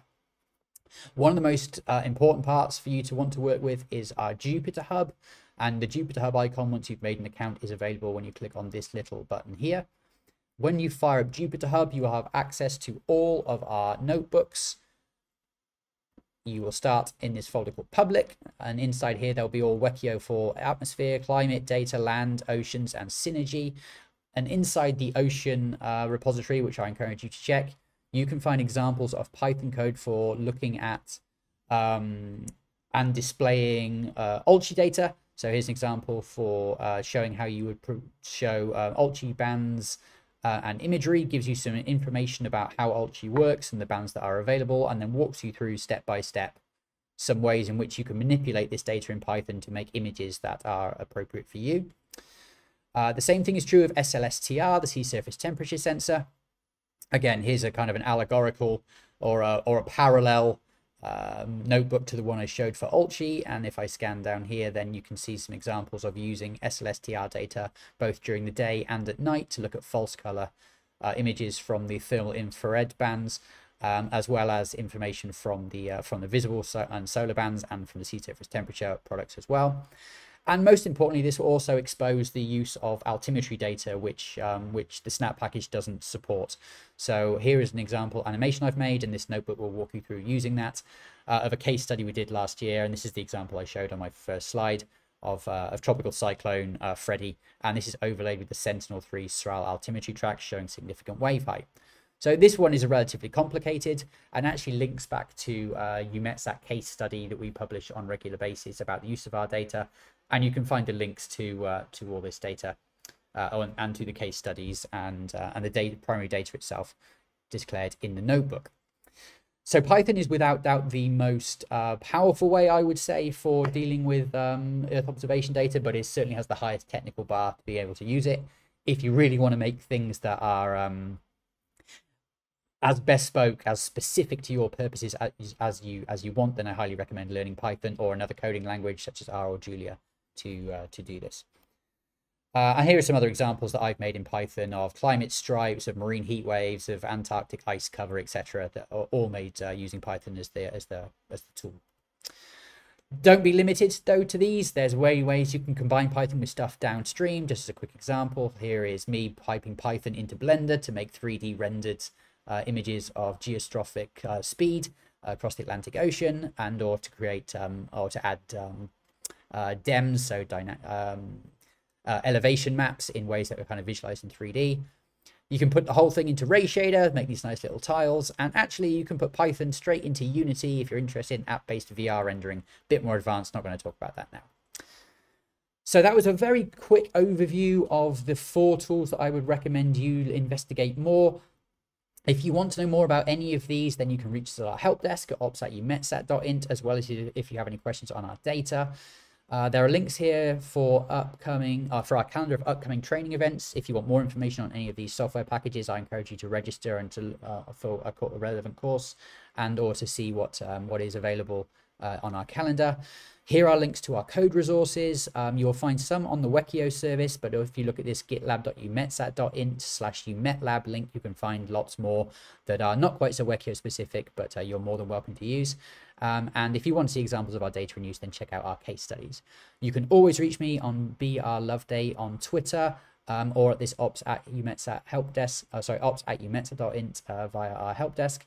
And if you apply for any of our courses, I look forward to seeing you sometime in the near future. Thanks very much. Look forward to taking your questions. Thank you to Ben when he joins us again. I'll thank him again in person for that very quick demonstration of all the different things that are available, particularly from our side, at EUMETSAT and our colleagues within the Copernicus ecosystem for data visualization. So this is really the end of our workshop. We are already over time. So I will just take a quick look at the Slido to see what kind of questions we have. And we can answer a couple of them, but otherwise we will also be able to answer your questions directly on the Slido later, and you can check back for the answers. So I was just going to look at the most recent ones to see if there's any of that are particularly relevant. Okay, so let's see. So we had someone says about informative set of webinars. Thank you very much for the compliment. Where can you contact Ben and the other speakers? So most of them I think you can probably find relatively easily just online. Some of them will have shared their email contacts in the presentations. Somebody was asking about the presentations earlier. We will in fact upload all of those presentations to the GitHub. We'll get the first lot up and the ones that we have so far from webinars 2 and 3 in the coming days for you. And most of them have some good contact information on them. Others are available through Twitter as well, as you saw earlier. Let's see. There was a question about Snap. Does Snap require pre-download of data display to work? Yes, this is true. Snap is one of those ones that you have to use. You have to download the data in order to work with it. It does have some embedded facility for actually downloading the data from within the software, but it is something you work with locally on your own machine or on a virtual machine if you have one. It's not like the viewers that all the data comes with the software. Let's see, what other questions do we have here?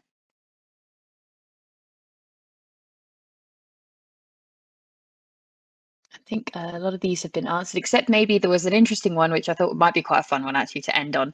Vittorio, here was this green water in Venice. I heard it was from wastewater treatment. Do you have any more news on that, or could you see it from Sentinel-2? Have you had a look?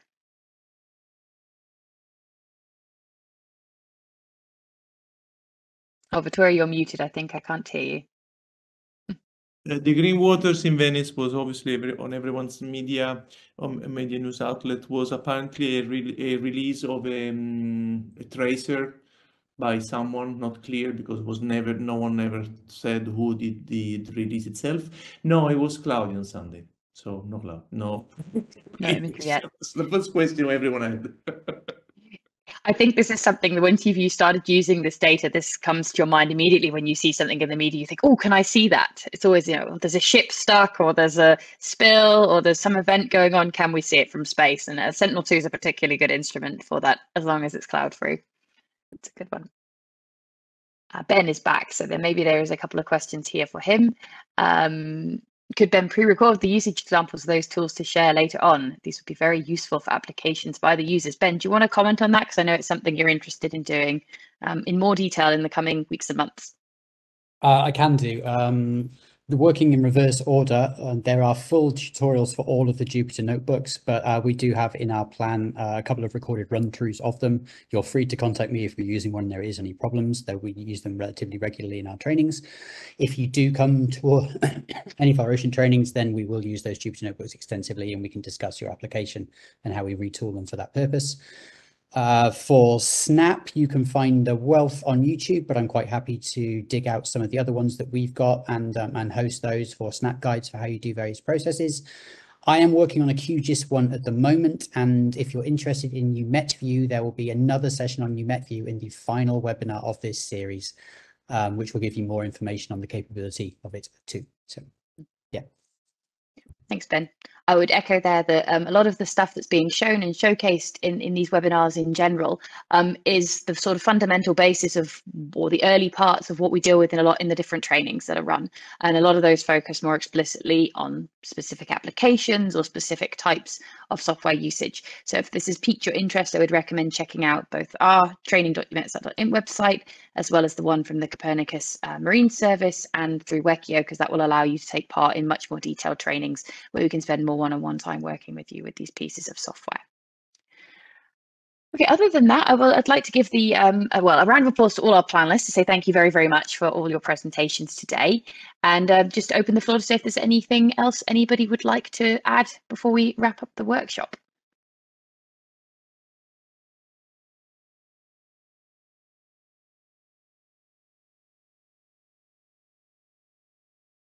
Nope.